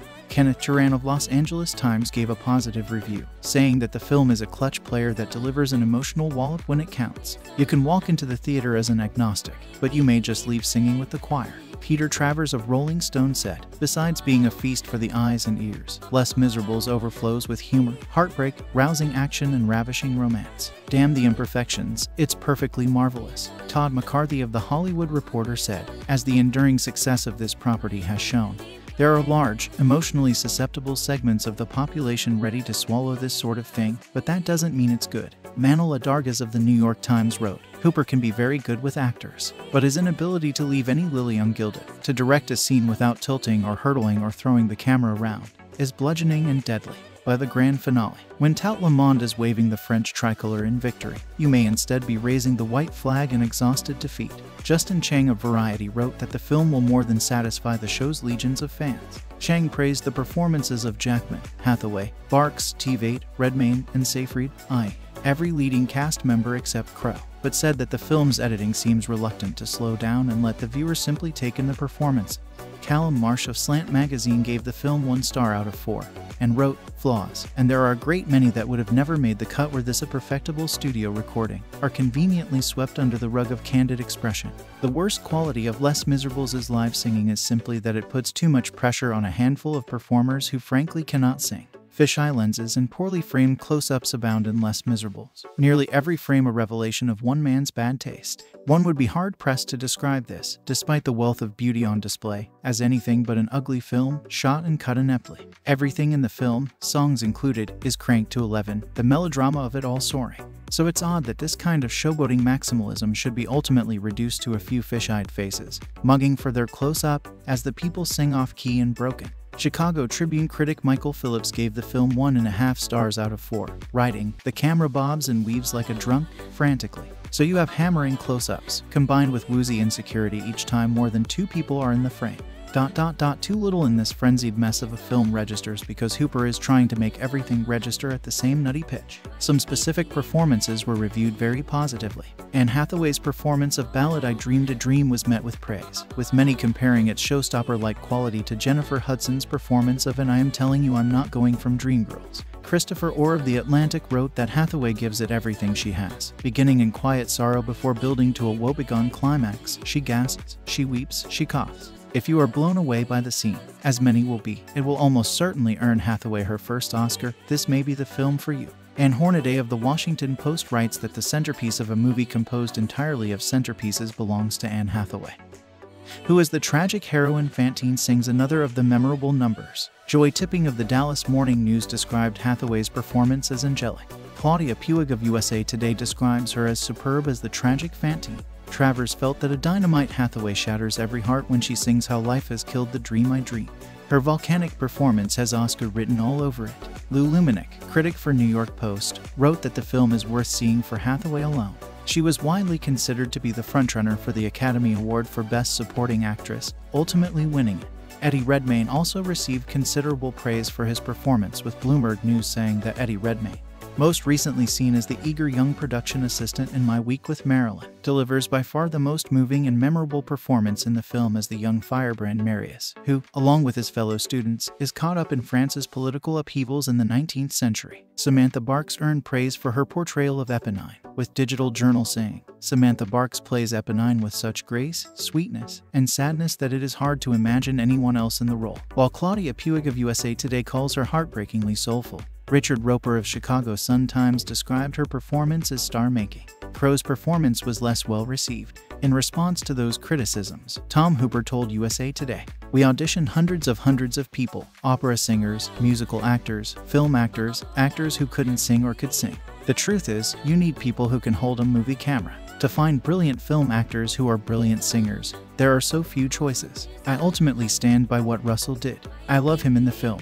I embraced a kind of raw attitude to the vocals that is unusual in the modern age. I tried auto-tune, composites of different takes, but I ended up using only the original live take. Otherwise, there was a loss of realism, integrity, and emotional vulnerability." Emma Gusnell, writing for the Daily Telegraph, stated that she walked out of the showing due to the poor singing, specifically citing Crowe and Jackman as the cause. Playback singer Marnie Nixon said was nothing. It wasn't that he was choosing to sing like that. He just couldn't do anything else, and that Jackman acted well but could have done with a nobler voice. Legacy. The film's implementation of having the actors sing live on set for the musical numbers also marked a turning point for the movie musical genre that led to other films using the same modern techniques or some variation of them for either the entire film or a specific portion. Examples of these include the entirities of Cats, Dear Evan Hansen and Cyrano, and portions of Into the Woods, La La Land, In the Heights, West Side Story, and Dix, the Musical. Accolades. In 2013, the film was nominated for 8 Academy Awards, including Best Picture and Best Actor in a Leading supporting role for Hugh Jackman, and went on to win in 3 categories: Best Supporting Actress for Anne Hathaway, Best Makeup and Hairstyling, and Best Sound Mixing. Les Misérables Movie Review. A gallery of stellar performers wages a Sisyphean battle against musical diarrhea and a laboriously repetitive visual approach in the big screen version of the stage sensation Les Misérables. Victor Hugo's monumental 1862 novel about a decades-long manhunt, social inequality, family disruption, injustice, and redemption started its musical life on stage in 1980 and has been around ever since, a history of success that bodes well for this lavish, star-laden film. But director Tom Hooper has turned the theatrical extravaganza into something that is far less about the rigors of existence in early 19th century France than it is about actors emoting mightily and singing their guts out, as the enduring success of this property has shown. There are large, emotionally susceptible segments of the population ready to swallow this sort of thing, but that doesn't mean it's good. The first thing to know about this Les Misérables is that this creation of Claude Mitchell-Schonberg, Alain Boublil, and Jean-Marc Nadal is, with momentary exceptions, entirely sung more like an opera than a traditional stage musical, although not terrible. The music soon begins to slur together to the point where you'd be willing to pay the ticket price all over again just to hear a nice, pithy dialogue exchange between Hugh Jackman and Russell Crowe rather than another noble song that sounds a lot like one you just heard a few minutes earlier. There are 49 identifiable musical numbers in the original show, and one more has been added here. Greatly compounding the problem is that director Hooper, in his first outing since conquering Hollywood 2 years ago with his breakthrough feature, The King's Speech, stages virtually every scene and song in the same manner, with the camera swooping in on the singer and thereafter covering him or her and any other participants with hovering tight shots. There hasn't been a major musical so fond of the close-up since Joshua Logan attempted to photograph Richard Harris' tonsils in Camelot. Almost any great musical one can think of features sequences shot in different ways, depending upon the nature of the music and the dramatic moment. For Hooper, all musical numbers warrant the same monotonous approach of shoving the camera right in the performer's face. Any closer and their breath would fog the lens, as, in this instance, the actors commendably sang live during the shooting rather than being pre-recorded. With Hooper's undoubted encouragement, the eager thespians give it their all here, for better and for worse. The live vocal performances provide an extra vibrancy and immediacy that is palpable. Though one cannot say that the technique is necessarily superior in principle, as it was also used by Peter Bogdanovich on his famed Folly, At Long Last Love. One of the chief interests of the film is discovering the singing abilities of the notable actors assembled here, other than Jackman, whose musical prowess is well known. Crowe, who early in his career starred in the Rocky Horror Show and other musicals on stage in Australia, has a fine, husky baritone, while Eddie Redmayne surprises with a singing voice of lovely clarity. Tom Wilkinson, the original Jean Valjean on stage in London and New York, turns up here as the benevolent Bishop of Dean. On the female side, Anne Hathaway dominates the early going, belting out anguish as the doomed Fantine. Playing her grown daughter Cosette, Amanda Seyfried delights with clear as a bell high notes, while Samantha Barks, as a lovelorn Eponine, is a vocal powerhouse. The problem, then, is not at all the singing itself but that the majority of the numbers are pitched at the same sonic boom level and filmed the same way.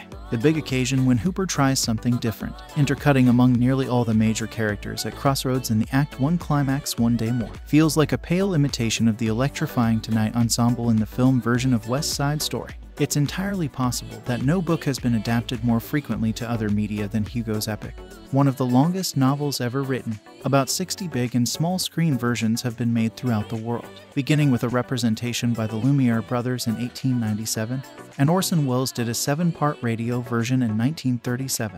In 1985, 5 years after the Paris debut of the French musical, the English-language production, with a new libretto by Herbert Kretzmer and directed by Trevor Nunn, opened in London to less than stellar reviews, and is still playing. The New York counterpart packed houses from 1987 to 2003 and, at 6,680 performances, ranks as the third longest-running musical in Broadway history. Photos. Les Misérables world premiere. Hugh Jackman and Hathaway celebrate musical's big screen adaptation. At the story's core is Jean Valjean, a convict who has served 19 years for stealing a loaf of bread and trying to escape it. Upon his release, redeems himself under a new identity as a wealthy factory owner and socially liberal mayor of Montreuil-sur-Mer. But his former prison guard Javert, now a police inspector, finds him out and, over a period of 17 years, mercilessly hounds him until their day of reckoning on the barricades in Paris during the uprising of June 1832. Woven through it is no end of melodrama concerning Valjean raising Fantine's beautiful daughter Cosette. The latter's star-crossed romance with Marius, a wealthy lad turned idealistic revolutionary, his handsome comrade in arms Enjolras and the earthy Eponine, who woefully accepts that her beloved Marius is besotted by Cosette, well and truly having rumbled in from the film version of Sweeney Todd. Helena Bonham Carter and Sacha Baron Cohen galloped through as small-time swindlers in very broad comic relief. Startlingly emaciated in his initial scenes while still on strenuous prison work detail, Jackman's Valjean subsequently cuts a more proper and dashing figure after his transformation into a gentleman. His defense of the abused Fantine and subsequent adoption of her daughter represent the fulcrum of Hugo's central theme that a man can change and redeem himself, as opposed to Jalbert's vehement conviction that once a criminal, always a criminal. The passions of all the characters are simple and deep, which accounts for much of the work's enduring popularity in all cultures. But it also makes for a film that, when all the emotions are echoed out at an unvarying intensity for more than 2.5 hours on a giant screen, feels heavily, if soaringly, monotonous. Subtle and nuanced are two words that will never be used to describe this Les Miserables, which, for all its length, fails to adequately establish two critical emotional links. That between Valjean and Cosette, and the latter's mutual infatuation with Marius, which has no foundation at all. Reuniting with his King's Speech cinematographer Danny Cohen and production designer Yves Stewart, Hooper has handsome interior sets at his disposal.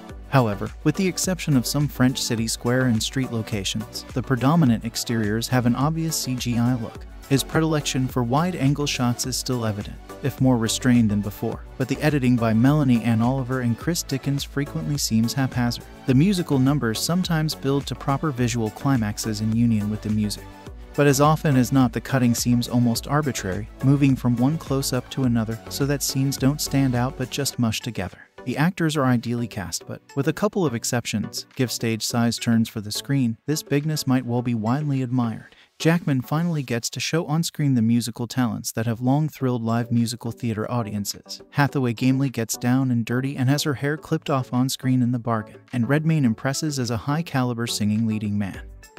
But there is little else that is inventive or surprising about the performances. Still, there is widespread energy, passion, and commitment to the cause, which for some might be all that is required. This film directed by Tom Hooper, screenplay by William Nicholson, Alain Boublil, Claude Mitchell-Schonberg, Herbert Kretzmer, based on Les Miserables by Claude Mitchell-Schonberg, Alain Boublil, Jean-Marc Nadel, Les Miserables, by Victor Hugo, produced by Tim Bevan, Eric Fellner, Debra Hayward, Cameron McIntosh, starring Hugh Jackman, Russell Crowe, Anne Hathaway, Amanda Seyfried, Eddie Redmayne, Samantha Barks, Aaron Tveit, Helena Bonham Carter, Sacha Baron Cohen, cinematography, Danny Cohen, edited by Melanie Oliver, Chris Dickens, music by Claude Mitchell-Schonberg, production companies, Relativity Media, working title films, Kamak International, distributed by Universal Pictures. Release dates: the 5th of December 2012 Odeon Lux Leicester Square, the 25th of December 2012 United States, the 11th of January 2013 United Kingdom. Running time: 158 minutes. Countries: United Kingdom, United States. Language: English. Budget: $61 million. Box office: $442.3 million. Les Miserables is a 2012 epic period musical film directed by Tom Hooper from a screenplay by William Nicholson, Alain Boublil, Claude Mitchell-Schonberg, and Herbert Kretzmer, based on the stage musical of the same name by Schonberg, Boublil, and Jean-Marc Nadel, which in turn is based on the 1862 novel Les Miserables by Victor Hugo. The film stars an ensemble cast led by Hugh Jackman, Russell Crowe, Anne Hathaway, Eddie Redmayne, Amanda Seyfried, Samantha Barks, Aaron Tveit, Helena Bonham Carter, and Sacha Baron Cohen. Set in France during the early 19th century, the film tells the story of Jean Valjean who, while being hunted for decades by the ruthless policeman Javert after breaking parole, agrees to care for a factory worker's daughter. The story reaches resolution against the background of the June Rebellion of 1832. Following the release of the stage musical, a film adaptation was mired in development hell for over 10 years, as the rights were passed on to several major studios, and various directors and actors considered. In 2011, producer Cameron McIntosh sold the film rights to Eric Fellner, who financed the film with Tim Bevan through their production company Working Title Films. In June 2011, production of the film officially began, with Hooper hired as director. The main characters were cast later that year. Principal photography began in March 2012 and ended in June. Filming took place on locations in Greenwich, London, Chatham, Winchester, Bath, and Portsmouth, England, in Girton, France, and on soundstages in Pinewood Studios. Les Misérables premiered at the Odeon Lux Leicester Square in London on the 5th of December 2012 and was released on the 25th of December in the United States and on the 11th of January 2013 in the United Kingdom by Universal Pictures. The film received generally positive reviews from critics, with many praising the direction, production values, musical numbers, and the ensemble cast, with Jackman, Hathaway, Redmayne, Seyfried, Tveit, and Barks being the most often singled out for praise. However, Crowe's performance as Javert and singing were met with criticism. It grossed over $442 million worldwide against a production budget of $61 million. The film was nominated for 8 categories at the 85th Academy Awards, winning 3, and received numerous other accolades. Since its release, it has been considered by many to be one of the most famous adaptations of the novel and one of the best musical films of the 2010 seconds in the 21st century. Movie plot. In 1815, French prisoner Jean Valjean is released from the Bagny of Toulon after a 19-year sentence for stealing bread. His paroled status prevents him from finding work or accommodation, but he is sheltered by the kindly Bishop of Digne. Valjean attempts to steal his silverware, is captured, but the bishop, in radical grace, claims he gave him the silver and tells him to use it to begin an honest life. Moved, Valjean breaks his parole and assumes a new identity, intending to redeem others. 8 years later, Valjean is a respected factory owner and mayor of Montreal, Pas-de-Calais. He is startled when Javert, formerly a Toulon prison guard, arrives as his new chief of police. Witnessing Valjean rescue a worker trapped under a cart makes Javert suspect the former's true identity. Meanwhile, one of Valjean's workers, Fantine, is fired by the foreman when she is revealed to have an illegitimate daughter, Cosette, living with the greedy Thénardier family, to whom Fantine sends her earnings. Out on the streets and increasingly unwell, Fantine sells her hair, teeth, and eventually becomes a prostitute to support Cosette. Javert arrests her when she attacks an abusive customer, but Valjean recognizes her and takes her to the hospital. Learning that a man has been wrongly identified as him, Valjean reveals his identity to the court before returning to the dying Fantine, promising to care for Cosette. Javert arrives to arrest him, but he escapes to the Thénardiers' inn. Valjean pays Fantine's debts, then flees from Javert with Cosette. 9 years later, Valjean has become a philanthropist to the poor in Paris. General Lamarck, the only government official sympathetic to the poor, dies, and the revolutionist group Friends of the ABC plot against the monarchy. Marius Pontmercy, a member of the Friends, falls in love with Cosette at first sight and asks Éponine, the Thénardier's daughter, to find her. He and Cosette meet and confess their love. Éponine, herself in love with Marius, is heartbroken. Thénardier attempts to rob Valjean's house, but Éponine stops him. Fearing Javert is near, Valjean plans to flee to England with Cosette. Cosette, wanting to stay near Marius, is hesitant about the idea, but when Valjean ignores her pleas, she leaves Marius a letter, which Éponine hides from him. During Lamarck's funeral procession, the revolt begins and barricades are built across Paris. Javert poses as an ally to spy on the rebels, but the street urchin Gavroche exposes him as a policeman. During the first skirmish against the soldiers, Éponine takes a bullet for Marius and dies in his arms, giving him Cosette's letter and confessing her love. Marius' answer to Cosette is intercepted by Valjean, who joins the revolt to protect him. Valjean offers to execute the imprisoned Javert, but releases him instead, pretending he shot him. By dawn, the soldiers storm the barricade and kill everyone except Marius and Valjean, who escape into the sewers. Javert waits for him to exit, but seeing that Marius is close to death, he lets them go. Morally disturbed by the mercy of his nemesis and his own in return, Javert kills himself by throwing himself in the sea. Marius recovers, traumatized by the death of his friends. Marius and Cosette are reunited, but Valjean, concerned his past would threaten their happiness, makes plans to leave. He reveals his past to Marius, who promises to remain silent. At Marius and Cosette's wedding, the Thénardiers crash the reception to blackmail him, but instead, realizing that Valjean saved him from the barricade, Marius forces the Thénardier to reveal where he is. Cosette and Marius find Valjean, who gives them letters of confession before dying peacefully. His spirit is guided by visions of Fantine and the bishop to join Éponine, Gavroche, and the Friends of the ABC in the afterlife. Cast: Hugh Jackman as Jean Valjean, a Frenchman released from Toulon prison after 19 years of imprisonment for stealing bread and attempting to escape the prison. Around June 2011, Jackman met with producer Cameron Mackintosh to audition in New York. To prepare for the role, Jackman lost 15 pounds and later regained 30 pounds to mirror his character's success. He avoided drinking coffee, warmed up at least 15 minutes every day, kept Ricola lozenges, drank as much as 7 liters of water per day, sat and steamed 3 times a day, took cold baths and used a wet washcloth over his face while flying, citing the musical's original co-director Trevor Nunn for his training.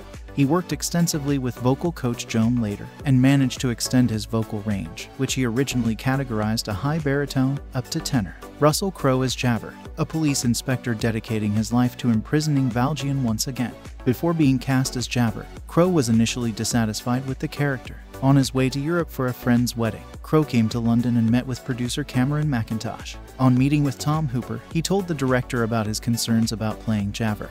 And after meeting with him, Crowe was determined to be involved in the project and play Javert. I think it had something to do with Tom's passion for what he was about to undertake. And he clearly understood the problems and he clearly understood the challenge. On visiting Victor Hugo's home in Paris, Crowe said, "Told me about Vidocq, a man who had been both a prisoner and a policeman, the man credited with inventing undercover police work when he established the Brigade de Shirt, Anne Hathaway as Fantine, the mother of Cosette and a struggling factory worker, who resorts to prostitution to send money to her daughter." When Hathaway was cast, she stated, "There was resistance because I was between their ideal ages for the parts, maybe not mature enough for Fantine but past the point where I could believably play Cosette. Amanda Seyfried is Cosette, the illegitimate daughter of Fantine, who is kept by the Thénardiers until Valjean buys her from them."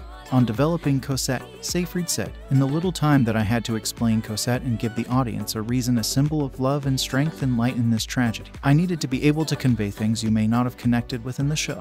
A vocal coach was enlisted to help her with the songs. Isabelle Allen plays Cosette as a child. On working with her fellow actors, Alain said, "They gave us lots of tips and mostly sure we were all okay. They were really nice." Eddie Redmayne as Marius Pontmercy, a student revolutionary who is friends with the Thénardiers' daughter, Eponine, but falls in love with Cosette. He found director Hooper's vision incredibly helpful. On collaborating with Hooper, Redmayne said, "He was incredibly collaborative. Certainly during the rehearsal process, we sat with Tom and the Victor Hugo book adding things. It was Redmayne who suggested to Hooper that his character's song, Empty Chairs at Empty Tables, should begin a cappella in order to better express Marius' guilt and pain." Helena Bonham Carter and Sacha Baron Cohen as the Thénardiers, a pair of swindling innkeepers. Hooper previously collaborated with Bonham Carter in The King's Speech, in which she portrayed Queen Elizabeth, King George VI's wife. Baron Cohen and Bonham Carter previously co-starred in the film adaptation of the musical Sweeney Todd, The Demon Barber of Fleet Street. When Baron Cohen accepted the role of Thénardier, he had to abandon Django Unchained. Samantha Barks is Eponine, the Thénardier's daughter, having previously played the role at the 25th anniversary concert and in the West End production. Barks said there was similarities in playing the role. They're the same character, but Eponine in the novel and Eponine in the musical are two kind of different girls. So to me it was the thrill of merging those two together, to get something that still had that heart and soul that we all connect to in the musical, but also the awkward, self-loathing teenager that we see in the novel, trying to merge those two together. She found Jackman fascinating to learn from, and I feel like that's the way it should be done. Natalia Wallace plays a young Eponine. Aaron Tveit as Enjolras, the leader of Les Amis de l'Abc. Hoping to play Marius, Tveit submitted an audition tape in which he sang Empty Chairs at Empty Tables and In My Life. He had never performed any role in the musical. He also said of Enjolras that once I got more and more familiar with the material and when I read the novel, I was like, wow, this is a really, really great role, and I felt very much better suited for it. Tveit said the shooting of the film was almost as grueling as a marathon. Daniel Huddlestone as Gavroche, the wise and heroic street urchin, who displays a fresh, lucid and ironic look at contemporary French society. He had performed the same role at the Queen's Theatre in London, staying with them for a year before being cast to reprise Gavroche in the film adaptation. His performance was praised both by public and critics, some of whom viewed him as a scene stealer. Combe Wilkinson and Frances Raffel, two of the original cast members involved in the West End and Broadway productions of the English version, make appearances. Wilkinson plays the Bishop of Dean, while Raffel plays a prostitute. Hadley Fraser, who previously played Grantaire in the 25th anniversary concert and Javert and Marius on the West End, appears as the Army General. Another West End actor, Gina Beck, appears as one of the turning women. Michael Gibson plays the foreman of the factory in which Fantine works and is fired from. Bertie Carvel has a cameo as Bamatapwa, a dandy who sexually harasses Fantine. Stephen Tate plays Fauchelevent, a man Valjean rescues from under a cart that later helps Valjean and Cosette escape. Several actors in the West End production of the musical appear as members of the Student Society, including George Blagden as Grantaire, Killian Donnelly as Comefer, Frothy as Kerferac, Alistair Brammer as Jean Prouvaire, Hugh Skinner as Jolie, Gabriel Vick as Fewley, Ewan Lewis as Bahorel, and Stuart Neal as Bossut. Blagden was cast in January 2012. Ian Peary, Adam Pearce, Julian Bleach, and Mark Pickering portray Babbitt, Brujon, Claquessus, and Montparnasse, members of the Nadirs gang. Other stage actors including Kate Fleetwood, Hannah Waddingham, Jamie Moscato, Daniel Evans, and Carrie Ellis have small parts in the film along with actors who previously starred in various productions of Les Misérables. Musical numbers. See also, Les Misérables, highlights from the motion picture soundtrack. A highlights soundtrack album was released via Universal Republic Records on the 21st of December 2012. Republic confirmed on the 25th of January 2013 via Twitter that a 2-disc deluxe soundtrack was in production alongside the DVD and Blu-ray. It was released the 19th of March 2013. The film contains every song from the original stage musical with the exception of I Saw Him Once and Dog Eats Dog, although many songs have been partially or extensively cut. The attack on Rue Plumet and Little People were especially shortened. In addition, the bishop sings with Fantine during Valjean's death instead of Eponine, as was in the stage musical. Stars was also moved to Before Look Down, which echoes the original 1985 London production.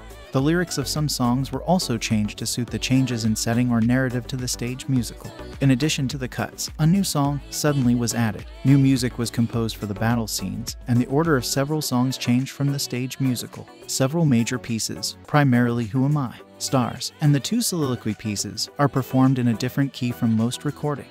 Development. In 1988, Alan Parker was considered to direct a film adaptation of the Les Misérables musical. In 1991, Bruce Beresford signed on to be the film's director. In 1992, producer Cameron Mackintosh announced that the film would be co-produced by TriStar Pictures. However, the film was abandoned. In 2005, Mackintosh later confirmed that interest in turning the musical into a film adaptation had resumed during the early months of that year. Mackintosh said that he wanted the film to be directed by someone who has a vision for the show that will put the show's original team, including Back to Work. He also said that he wanted the film audiences to make it fresh as the actual show. In 2009, producer Eric Fellner began negotiations with Mackintosh to acquire the film's rights and concluded it near the end of 2011. Fellner, Tim Bevan, and Debra Hayward were hired as producers alongside Mackintosh and engaged William Nicholson to write a screenplay for the film. Nicholson wrote the draft within 6 weeks' time. The DVD and Blu-ray release of Les Misérables in concert, the 25th anniversary, confirmed an announcement of the musical's film adaptation. Pre-production. In March 2011, director Tom Hooper began negotiations to direct Les Misérables from the screenplay by William Nicholson. Production on the film officially began in June that year, with Cameron Mackintosh and Working Title Films co-producing, having already approached Hooper prior to production with the desire of playing Jean Valjean. Hugh Jackman began negotiations to star in the film alongside Paul Bettany as Javert. Other stars who became attached to the project included Hathaway and Helena Bonham Carter. In September 2011, Jackman was cast as Jean Valjean and Russell Crowe was cast as Javert. The following month, Mackintosh confirmed that Fantine would be played by Hathaway. Before Hathaway was cast, Amy Adams, Jessica Biel, Tammy Blanchard, Kristen Kruk, Marion Cotillard, Kate Winslet, and Rebecca Hall were also considered for the part. For the role, Hathaway allowed her hair to be cut short on camera for a scene in which her character sells her hair, stating that the lengths she goes to for her roles don't feel like sacrifices. Getting to transform is one of the best parts of. The role also required her to lose 25 pounds. In addition to Hathaway's weight loss, Hugh Jackman also lost an extreme amount of weight for the opening scene as Jean Valjean when he is imprisoned in a labor camp. To achieve an emaciated look, Jackman committed to a minimalistic diet and intense workouts. In an interview with Epix, Jackman revealed that he went on 45-minute morning runs on an empty stomach, which Hathaway later used as a weight loss tactic with Jackman's help, and he went on a 36-hour liquid fast. This allowed him to rapidly lose 10 pounds and caused his eyes and cheeks to sink severely. In November 2011, Eddie Redmayne was cast as Marius Pontmercy. The shortlist of actresses for the role of Eponine included Scarlett Johansson, Lea Michele, Miley Cyrus, Tamsin Edgerton, Taylor Swift, and Evan Rachel Wood. In January 2012, the press reported that the role of Eponine had officially been offered to Taylor Swift. However, Swift later stated that those reports were not entirely accurate. At the end of the month, Mackintosh made a special appearance during the curtain call of the Oliver UK tour at the Palace Theatre, Manchester, announcing that the tour's Nancy, Samantha Barks, who had played Eponine in the West End production and in the 25th anniversary concert, would reprise the role in the film. Barks had been auditioning for 15 weeks by that point. Originally, an unknown was sought for the role of Cosette, with an open casting call in New York City in December 2011. In January 2012, reports surfaced that Amanda Seyfried had been offered the role instead. Eddie Redmayne confirmed both Seyfried's casting and that of Bonham Carter as Madame Thénardier in an interview on the 12th of January. Hooper confirmed that he would stick to the musicals essentially sung through form and would thus introduce very little additional dialogue. Hooper confirmed that the film would not be shot in 3D, expressing his opinion that it would not enhance the emotional narrative of the film and would distract audiences from the storytelling. Following this announcement, reports surfaced in the press that Sacha Baron Cohen had begun talks to join the cast as Thénardier, and that Aaron Tveit had been cast as Enjolras. Later that month, the press officially confirmed Tveit's casting as Enjolras. Combe Wilkinson and Frances Ruffelle appeared in the film. Wilkinson played the Bishop of Dean, and Ruffelle had a cameo as a prostitute. George Blagden was cast as Grantaire. In an interview with BBC Radio 4's Front Row, Tom Hooper revealed that Claude Mitchell-Skonberg will be composing one new song and additional music. The director also expanded on the performers singing live on set, which he felt would eliminate the need to recapture locked performances and allow more creative freedom. More details of this were confirmed by Eddie Redmayne in an interview. He stated that the cast would sing to piano tracks and that the orchestra would be added in post-production. In February 2012, casting auditions involving extras for the film took place at the University of Portsmouth and Chatham Maritime in Chatham. Several days later, Mackintosh officially confirmed that Bonham Carter would play Madame Thénardier. He also announced that the title of the newly created song for the film is Suddenly and that it beautifully explains what happens when Valjean takes Cosette from the inn and looks after her. The cast began rehearsals in January 2012, with principal photography due to begin in March. The press officially confirmed Baron Cohen's casting during the latter month. No table read took place before filming. With a production budget of $61 million, principal photography of the film began the 8th of March 2012 in Girton. Filming locations in England included Boughton House, the Chantry Chapel and Cloisters at Winchester College, Winchester Cathedral Close, Her Majesty's Naval Base Portsmouth, Chatham Dockyard, St. Mary the Virgin Church, Ulme, South Oxfordshire and Pinewood Studios. In April 2012, crews built a replica of the Elephant of the Bastille in Greenwich. In the novel, Gavroche lives in the decaying monument. On-location filming also took place at Girton, Alpes Maritimes in France. Footage of Hathaway singing I Dreamed a Dream, a song from the musical, was shown at CinemaCon the 26th of April 2012. Russell Crowe confirmed the 5th of June 2012 on Twitter that he had finished filming. He was later followed by Samantha Barks, confirming that all of her scenes had been completed. Jackman stated that all filming had been completed the 23rd of June 2012. Some late filming occurred in Bath, Somerset, in October 2012 where stunt shots for Javert's suicide scene had to be reshot due to an error found with this footage during post-production. Bath was not the original filming location for this scene, but the late footage was captured at Pulteney Weir. Post-production. The film's vocals were recorded live on set using live piano accompaniments played through earpieces as a guide, with the orchestral accompaniment recorded in post-production, rather than the traditional method where the film's musical soundtracks are usually pre-recorded and played back on set to which actors lip-sync. Production sound mixer Simon Hayes used 50 dpa 4071 lavalier microphones to record the vocal. Hooper explained his choice. I just felt ultimately it was a more natural way of doing it. You know, when actors do dialogue, they have freedom in time, they have freedom in pacing. They can stop for a moment, they can speed up. I simply wanted to give the actors the normal freedoms that they would have. If they need a bit for an emotion or a feeling to form in the eyes before they sing, I can take that time. If they can cry through a song. When you're doing it to playback, to the millisecond you have to copy what you do. You have no freedom in the moment.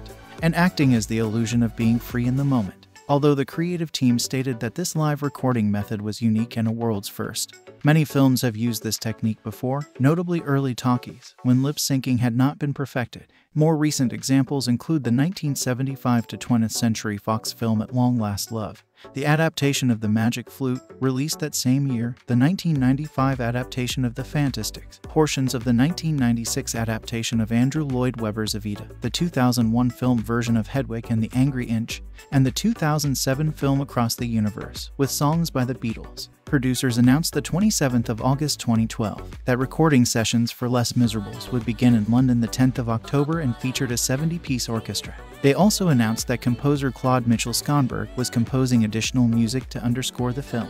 Marketing. The film's first teaser trailer debuted online on the 30th of May 2012, and later in theaters with Snow White and the Huntsman, The Bourne Legacy, and Argo. Producers released an extended first look on the film's official Facebook page on the 20th of September 2012. This short introduces and explains Hooper's method of recording vocals live on set, comparing it to the traditional method of pre-recording the vocals in a studio months in advance. Hugh Jackman stated that filming in this way allows him more creative freedom with the material and that he only has to worry about acting it. Both Hooper and the actors believe that this choice of production method will make the film feel much more emotional, raw, and real. The actors praised Hooper for his method and provide brief interviews throughout the video. Hooper mentions, "I thought it was an amazing opportunity to do something genuinely groundbreaking." Clips of Jackman, Hathaway, Seyfried, Redmayne, and Barks singing were received very positively, especially the teaser trailer's presentation of I Dreamed a Dream by Hathaway. Producers released a new poster featuring young Cosette in what is essentially a real-life version of the musical's emblem, played by Isabelle Alain, on the 24th of September 2012 on the film's official Facebook page. They released posters featuring Jean Valjean, Javert, Fantine, and Cosette on the 12th of October, with additional posters of Thénardiers and Marius released on the 1st of November 2012. Release. Les Misérables was originally set to be released on the 7th of December 2012 before the studio moved it to the 14th of December in the United States. However, on the 18th of September, they delayed the film's release date to the 25th of December, so as not to conflict with the opening of The Hobbit, An Unexpected Journey, which opened on the 14th of December. Because of this, it opened alongside Django Unchained. Release date for the United Kingdom was on the 11th of January 2013. Les Misérables was screened for the first time at Lincoln Center in New York City on the 23rd of November 2012, where it received a standing ovation from the audience. This was followed by a screening the next day in Los Angeles, which also received positive reviews. Les Misérables premiered on the 5th of December 2012 at the Empire, Leicester Square in London. Red carpet footage was screened live online in an event hosted by Michael Ball, the original Marius of the West End. The film was released in select IMAX theaters in New York, Los Angeles, Toronto, and Montreal the same day as its domestic theatrical release, the 25th of December 2012. Les Misérables was also released internationally by IMAX theaters on the 10th of January 2013. The film was distributed by Universal Pictures in North America, Latin America, and most of Europe, and Toho in Japan. On the 16th of August 2023, Macintosh announced that in anticipation of the stage musical's forthcoming 40th anniversary in 2025, the film will be digitally remastered and returned to theaters in late 2023, with a release date to be announced. Home media. The film was confirmed for home release on the 13th of May 2013 on DVD, Blu-ray, and VOD in the United Kingdom. It was released in the United States on the 22nd of March 2013. The DVD contains 3 featurettes, the stars of Les Misérables, Creating the Perfect Paris, and the original masterwork, Victor Hugo's Les Misérables, along with an audio commentary from director Tom Hooper. The Blu-ray has all DVD features including 4 additional featurettes, Les Misérables Singing Live, Battle at the Barricade, The West End Connection, and Les Misérables on Location. It was released on 4 Kelvin Blu-ray in the United States on the 18th of July 2023. Box office. Les Misérables earned $148.8 million in North America and $293 million in other territories for a worldwide total of $442.3 million. In North America, Les Misérables opened the 25th of December 2012 in 2,808 theaters, placing first at the box office with $18.1 million. This amount broke the record for the highest opening day gross for a musical film, previously held by High School Musical 3, Senior Year, and was also the second highest opening day gross for a film released on Christmas Day. It earned $27.3 million in its opening weekend, placing third behind Django Unchained and The Hobbit, An Unexpected Journey. The film was released in the United Kingdom the 11th of January 2013 and earned £8.1 million in its opening weekend, making it the largest opening weekend for a musical film, as well as for working title. Critical response. The review aggregator website Rotten Tomatoes reported a 70% approval rating with an average rating of 6. 9/10, based on an aggregation of 258 reviews. The site's consensus reads, impeccably mounted but occasionally bombastic. Les Miserables largely succeeds thanks to bravura performances from its distinguished cast. On Metacritic, the film achieved an average score of 63 out of 100 based on 41 reviews, signifying generally favorable reviews. Audiences polled by CinemaScore gave the film an average grade of on a plus to F scale. The film was generally praised for its acting and ensemble cast, with Jackman, Hathaway, Redmayne, Seyfried and Barks being singled out for praise. However, Crowe's performance was criticized. The live singing, which was heavily promoted in marketing for the film, received a more divided response. Robbie Collin of the Daily Telegraph gave the film 5 stars. Les Miserables is a blockbuster, and the special effects are emotional, explosions of grief, fireballs of romance, million-buck conflagrations of heartbreak. Accordingly, you should see it in its opening week, on a gigantic screen, with a fanatical crowd. The Guardian's Peter Bradshaw concurred. Even as a non-believer in this kind of sung-through musical, I was battered into submission by this mesmeric and sometimes compelling film. Kenneth Turan of Los Angeles Times gave a positive review, saying that the film is a clutch player that delivers an emotional wallop when it counts. You can walk into the theater as an agnostic, but you may just leave singing with the choir. Peter Travers of Rolling Stone said, besides being a feast for the eyes and ears, Les Miserables overflows with humor, heartbreak, rousing action, and ravishing romance. Damn the imperfections, it's perfectly marvelous. Todd McCarthy of The Hollywood Reporter said, as the enduring success of this property has shown, there are large, emotionally susceptible segments of the population ready to swallow this sort of thing, but that doesn't mean it's good. Manal Adargas of the New York Times wrote, Hooper can be very good with actors, but his inability to leave any lily ungilded, to direct a scene without tilting or hurtling or throwing the camera around, is bludgeoning and deadly. By the grand finale, when Tout le monde is waving the French tricolor in victory, you may instead be raising the white flag in exhausted defeat. Justin Chang of Variety wrote that the film will more than satisfy the show's legions of fans. Chang praised the performances of Jackman, Hathaway, Barks, Tveit, Redmayne, and Seyfried, every leading cast member except Crowe, but said that the film's editing seems reluctant to slow down and let the viewer simply take in the performance. Callum Marsh of Slant Magazine gave the film 1 star out of 4, and wrote, flaws, and there are a great many that would have never made the cut were this a perfectible studio recording, are conveniently swept under the rug of candid expression. The worst quality of Les Miserables' live singing is simply that it puts too much pressure on a handful of performers who frankly cannot sing. Fisheye lenses and poorly framed close-ups abound in Les Miserables. Nearly every frame a revelation of one man's bad taste. One would be hard-pressed to describe this, despite the wealth of beauty on display, as anything but an ugly film, shot and cut ineptly. Everything in the film, songs included, is cranked to 11, the melodrama of it all soaring. So it's odd that this kind of showboating maximalism should be ultimately reduced to a few fish-eyed faces, mugging for their close-up as the people sing off-key and broken. Chicago Tribune critic Michael Phillips gave the film 1.5 stars out of 4, writing, the camera bobs and weaves like a drunk, frantically. So you have hammering close-ups, combined with woozy insecurity each time more than 2 people are in the frame.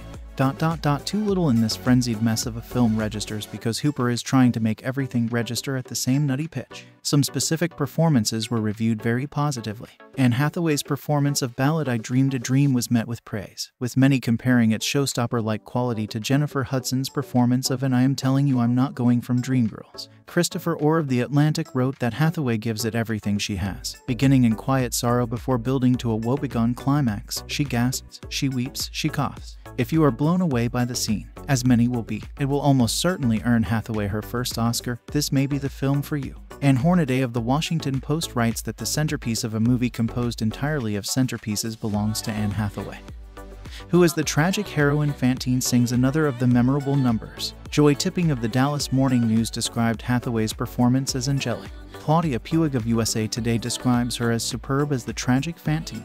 Travers felt that a dynamite Hathaway shatters every heart when she sings How Life Has Killed the Dream I Dream. Her volcanic performance has Oscar written all over it. Lou Lumenick, critic for New York Post, wrote that the film is worth seeing for Hathaway alone. She was widely considered to be the frontrunner for the Academy Award for Best Supporting Actress, ultimately winning it. Eddie Redmayne also received considerable praise for his performance, with Bloomberg News saying that Eddie Redmayne, most recently seen as the eager young production assistant in My Week with Marilyn, delivers by far the most moving and memorable performance in the film as the young firebrand Marius, who, along with his fellow students, is caught up in France's political upheavals in the 19th century. Samantha Barks earned praise for her portrayal of Eponine, with Digital Journal saying, "Samantha Barks plays Eponine with such grace, sweetness, and sadness that it is hard to imagine anyone else in the role," while Claudia Puig of USA Today calls her heartbreakingly soulful. Richard Roper of Chicago Sun-Times described her performance as star-making. Crowe's performance was less well received. In response to those criticisms, Tom Hooper told USA Today, "We auditioned hundreds of people, opera singers, musical actors, film actors, actors who couldn't sing or could sing. The truth is, you need people who can hold a movie camera. To find brilliant film actors who are brilliant singers, there are so few choices. I ultimately stand by what Russell did. I love him in the film. I embraced a kind of raw attitude to the vocals that is unusual in the modern age. I tried auto-tune, composites of different takes, but I ended up using only the original live take. Otherwise, there was a loss of realism, integrity, and emotional vulnerability." Emma Gusnell, writing for the Daily Telegraph, stated that she walked out of the showing due to the poor singing, specifically citing Crowe and Jackman as the cause. Playback singer Marni Nixon said was nothing. It wasn't that he was choosing to sing like that. He just couldn't do anything else, and that Jackman acted well but could have done with a nobler voice. Legacy. The film's implementation of having the actors sing live on set for the musical numbers also marked a turning point for the movie musical genre that led to other films using the same modern techniques or some variation of them for either the entire film or a specific portion. Examples of these include the entirities of Cats, Dear Evan Hansen and Cyrano, and portions of Into the Woods, La La Land, In the Heights, West Side Story, and Dix, the Musical. Accolades. In 2013, the film was nominated for 8 Academy Awards, including Best Picture and Best Actor in a Leading Role for Hugh Jackman, and went on to win in 3 categories: Best Supporting Actress for Anne Hathaway, Best Makeup and Hairstyling, and Best Sound Mixing. Les Misérables Movie Review. A gallery of stellar performers wages a Sisyphean battle against musical diarrhea, and a laboriously repetitive visual approach in the big screen version of the stage sensation Les Misérables. Victor Hugo's monumental 1862 novel about a decades-long manhunt, social inequality, family disruption, injustice, and redemption started its musical life on stage in 1980 and has been around ever since, a history of success that bodes well for this lavish, star-laden film. But director Tom Hooper has turned the theatrical extravaganza into something that is far less about the rigors of existence in early 19th century France than it is about actors emoting mightily and singing their guts out, as the enduring success of this property has shown. There are large, emotionally susceptible segments of the population ready to swallow this sort of thing, but that doesn't mean it's good. The first thing to know about this Les Misérables is that this creation of Claude Mitchell-Schonberg, Alain Boublil, and Jean-Marc Nadel is, with momentary exceptions, entirely sung more like an opera than a traditional stage musical, although not terrible. The music soon begins to slur together to the point where you'd be willing to pay the ticket price all over again just to hear a nice, pithy dialogue exchange between Hugh Jackman and Russell Crowe rather than another noble song that sounds a lot like one you just heard a few minutes earlier. There are 49 identifiable musical numbers in the original show, and one more has been added here. Greatly compounding the problem is that director Hooper, in his first outing since conquering Hollywood 2 years ago with his breakthrough feature, The King's Speech, stages virtually every scene and song in the same manner, with the camera swooping in on the singer and thereafter covering him or her and any other participants with hovering tight shots. There hasn't been a major musical so fond of the close-up since Joshua Logan attempted to photograph Richard Harris' tonsils in Camelot. Almost any great musical one can think of features sequences shot in different ways, depending upon the nature of the music and the dramatic moment. For Hooper, all musical numbers warrant the same monotonous approach of shoving the camera right in the performer's face. Any closer and their breath would fog the lens, as, in this instance, the actors commendably sang live during the shooting rather than being pre-recorded. With Hooper's undoubted encouragement, the eager thespians give it their all here, for better and for worse. The live vocal performances provide an extra vibrancy and immediacy that is palpable. Though one cannot say that the technique is necessarily superior in principle, as it was also used by Peter Bogdanovich on his famed Folly, At Long Last Love. One of the chief interests of the film is discovering the singing abilities of the notable actors assembled here, other than Jackman, whose musical prowess is well known. Crowe, who early in his career starred in the Rocky Horror Show and other musicals on stage in Australia, has a fine, husky baritone, while Eddie Redmayne surprises with a singing voice of lovely clarity. Tom Wilkinson, the original Jean Valjean on stage in London and New York, turns up here as the benevolent Bishop of Dean. On the female side, Anne Hathaway dominates the early going, belting out anguish as the doomed Fantine. Playing her grown daughter Cosette, Amanda Seyfried delights with clear as a bell high notes, while Samantha Barks, as a lovelorn Eponine, is a vocal powerhouse. The problem, then, is not at all the singing itself, but that the majority of the numbers are pitched at the same sonic boom level and filmed the same way. The big occasion when Hooper tries something different, intercutting among nearly all the major characters at crossroads in the Act 1 climax One Day More, feels like a pale imitation of the electrifying Tonight ensemble in the film version of West Side Story. It's entirely possible that no book has been adapted more frequently to other media than Hugo's epic.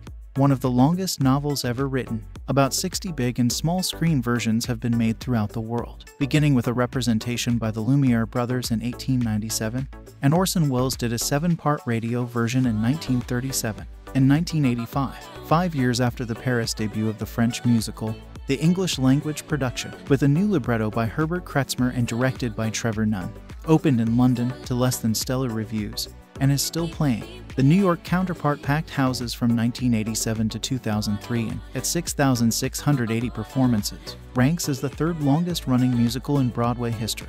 Photos. Les Miserables world premiere. Hugh Jackman and Hathaway celebrate musical's big screen adaptation. At the story's core is Jean Valjean, a convict who has served 19 years for stealing a loaf of bread and trying to escape and, upon his release, redeems himself under a new identity as a wealthy factory owner and socially liberal mayor of Montreuil-sur-Mer. But his former prison guard Javert, now a police inspector, finds him out and, over a period of 17 years, mercilessly hounds him until their day of reckoning on the barricades in Paris during the uprising of June 1832. Woven through it is no end of melodrama concerning Valjean raising Fantine's beautiful daughter Cosette, the latter's star-crossed romance with Marius, a wealthy lad turned idealistic revolutionary, his handsome comrade in arms Enjolras and the earthy Eponine, who woefully accepts that her beloved Marius is besotted by Cosette. Well, and truly having rumbled in from the film version of Sweeney Todd, Helena Bonham Carter and Sacha Baron Cohen gallumped through as small-time swindlers in very broad comic relief. Startlingly emaciated in his initial scenes while still on strenuous prison work detail, Jackman's Valjean subsequently cuts a more proper and dashing figure after his transformation into a gentleman. His defense of the abused Fantine and subsequent adoption of her daughter represent the fulcrum of Hugo's central theme that a man can change and redeem himself, as opposed to Jalbert's vehement conviction that once a criminal, always a criminal. The passions of all the characters are simple and deep, which accounts for much of the work's enduring popularity in all cultures. But it also makes for a film that, when all the emotions are echoed out at an unvarying intensity for more than 2.5 hours on a giant screen, feels heavily, if soaringly, monotonous. Subtle and nuanced are two words that will never be used to describe this Les Miserables, which, for all its length, fails to adequately establish two critical emotional links, that between Valjean and Cosette, and the latter's mutual infatuation with Marius, which has no foundation at all. Reuniting with his King's Speech cinematographer Danny Cohen and production designer Eve Stewart, Hooper has handsome interior sets at his disposal. However, with the exception of some French city square and street locations, the predominant exteriors have an obvious CGI look. His predilection for wide-angle shots is still evident, if more restrained than before, but the editing by Melanie Ann Oliver and Chris Dickens frequently seems haphazard. The musical numbers sometimes build to proper visual climaxes in union with the music, but as often as not the cutting seems almost arbitrary, moving from one close-up to another so that scenes don't stand out but just mush together. The actors are ideally cast, but, with a couple of exceptions, give stage-size turns for the screen, this bigness might well be widely admired. Jackman finally gets to show on-screen the musical talents that have long thrilled live musical theater audiences. Hathaway gamely gets down and dirty and has her hair clipped off on-screen in the bargain, and Redmayne impresses as a high-caliber singing leading man. But there is little else that is inventive or surprising about the performances. Still, there is widespread energy, passion, and commitment to the cause, which for some might be all that is required. This film directed by Tom Hooper, screenplay by William Nicholson, Alain Boublil, Claude Mitchell-Schonberg, Herbert Kretzmer, based on Les Miserables by Claude Mitchell-Schonberg, Alain Boublil, Jean-Marc Nadel, Les Miserables, by Victor Hugo, produced by Tim Bevan, Eric Fellner, Debra Hayward, Cameron McIntosh, starring Hugh Jackman, Russell Crowe, Anne Hathaway, Amanda Seyfried, Eddie Redmayne, Samantha Barks, Aaron Tveit, Helena Bonham Carter, Sacha Baron Cohen, cinematography, Danny Cohen, edited by Melanie Oliver, Chris Dickens, music by Claude Mitchell-Schonberg, production companies, Relativity Media, working title films, Kamak International, distributed by Universal Pictures. Release dates: the 5th of December 2012 Odeon Lux Leicester Square, the 25th of December 2012 United States, the 11th of January 2013 United Kingdom. Running time 158 minutes. Countries: United Kingdom, United States. Language: English. Budget: $61 million. Box office: $442.3 million. So guys, this is the review of Les Miserables movie and some information about it. How do you like our today's video? Please let us know by commenting, and if you like this video, please like it.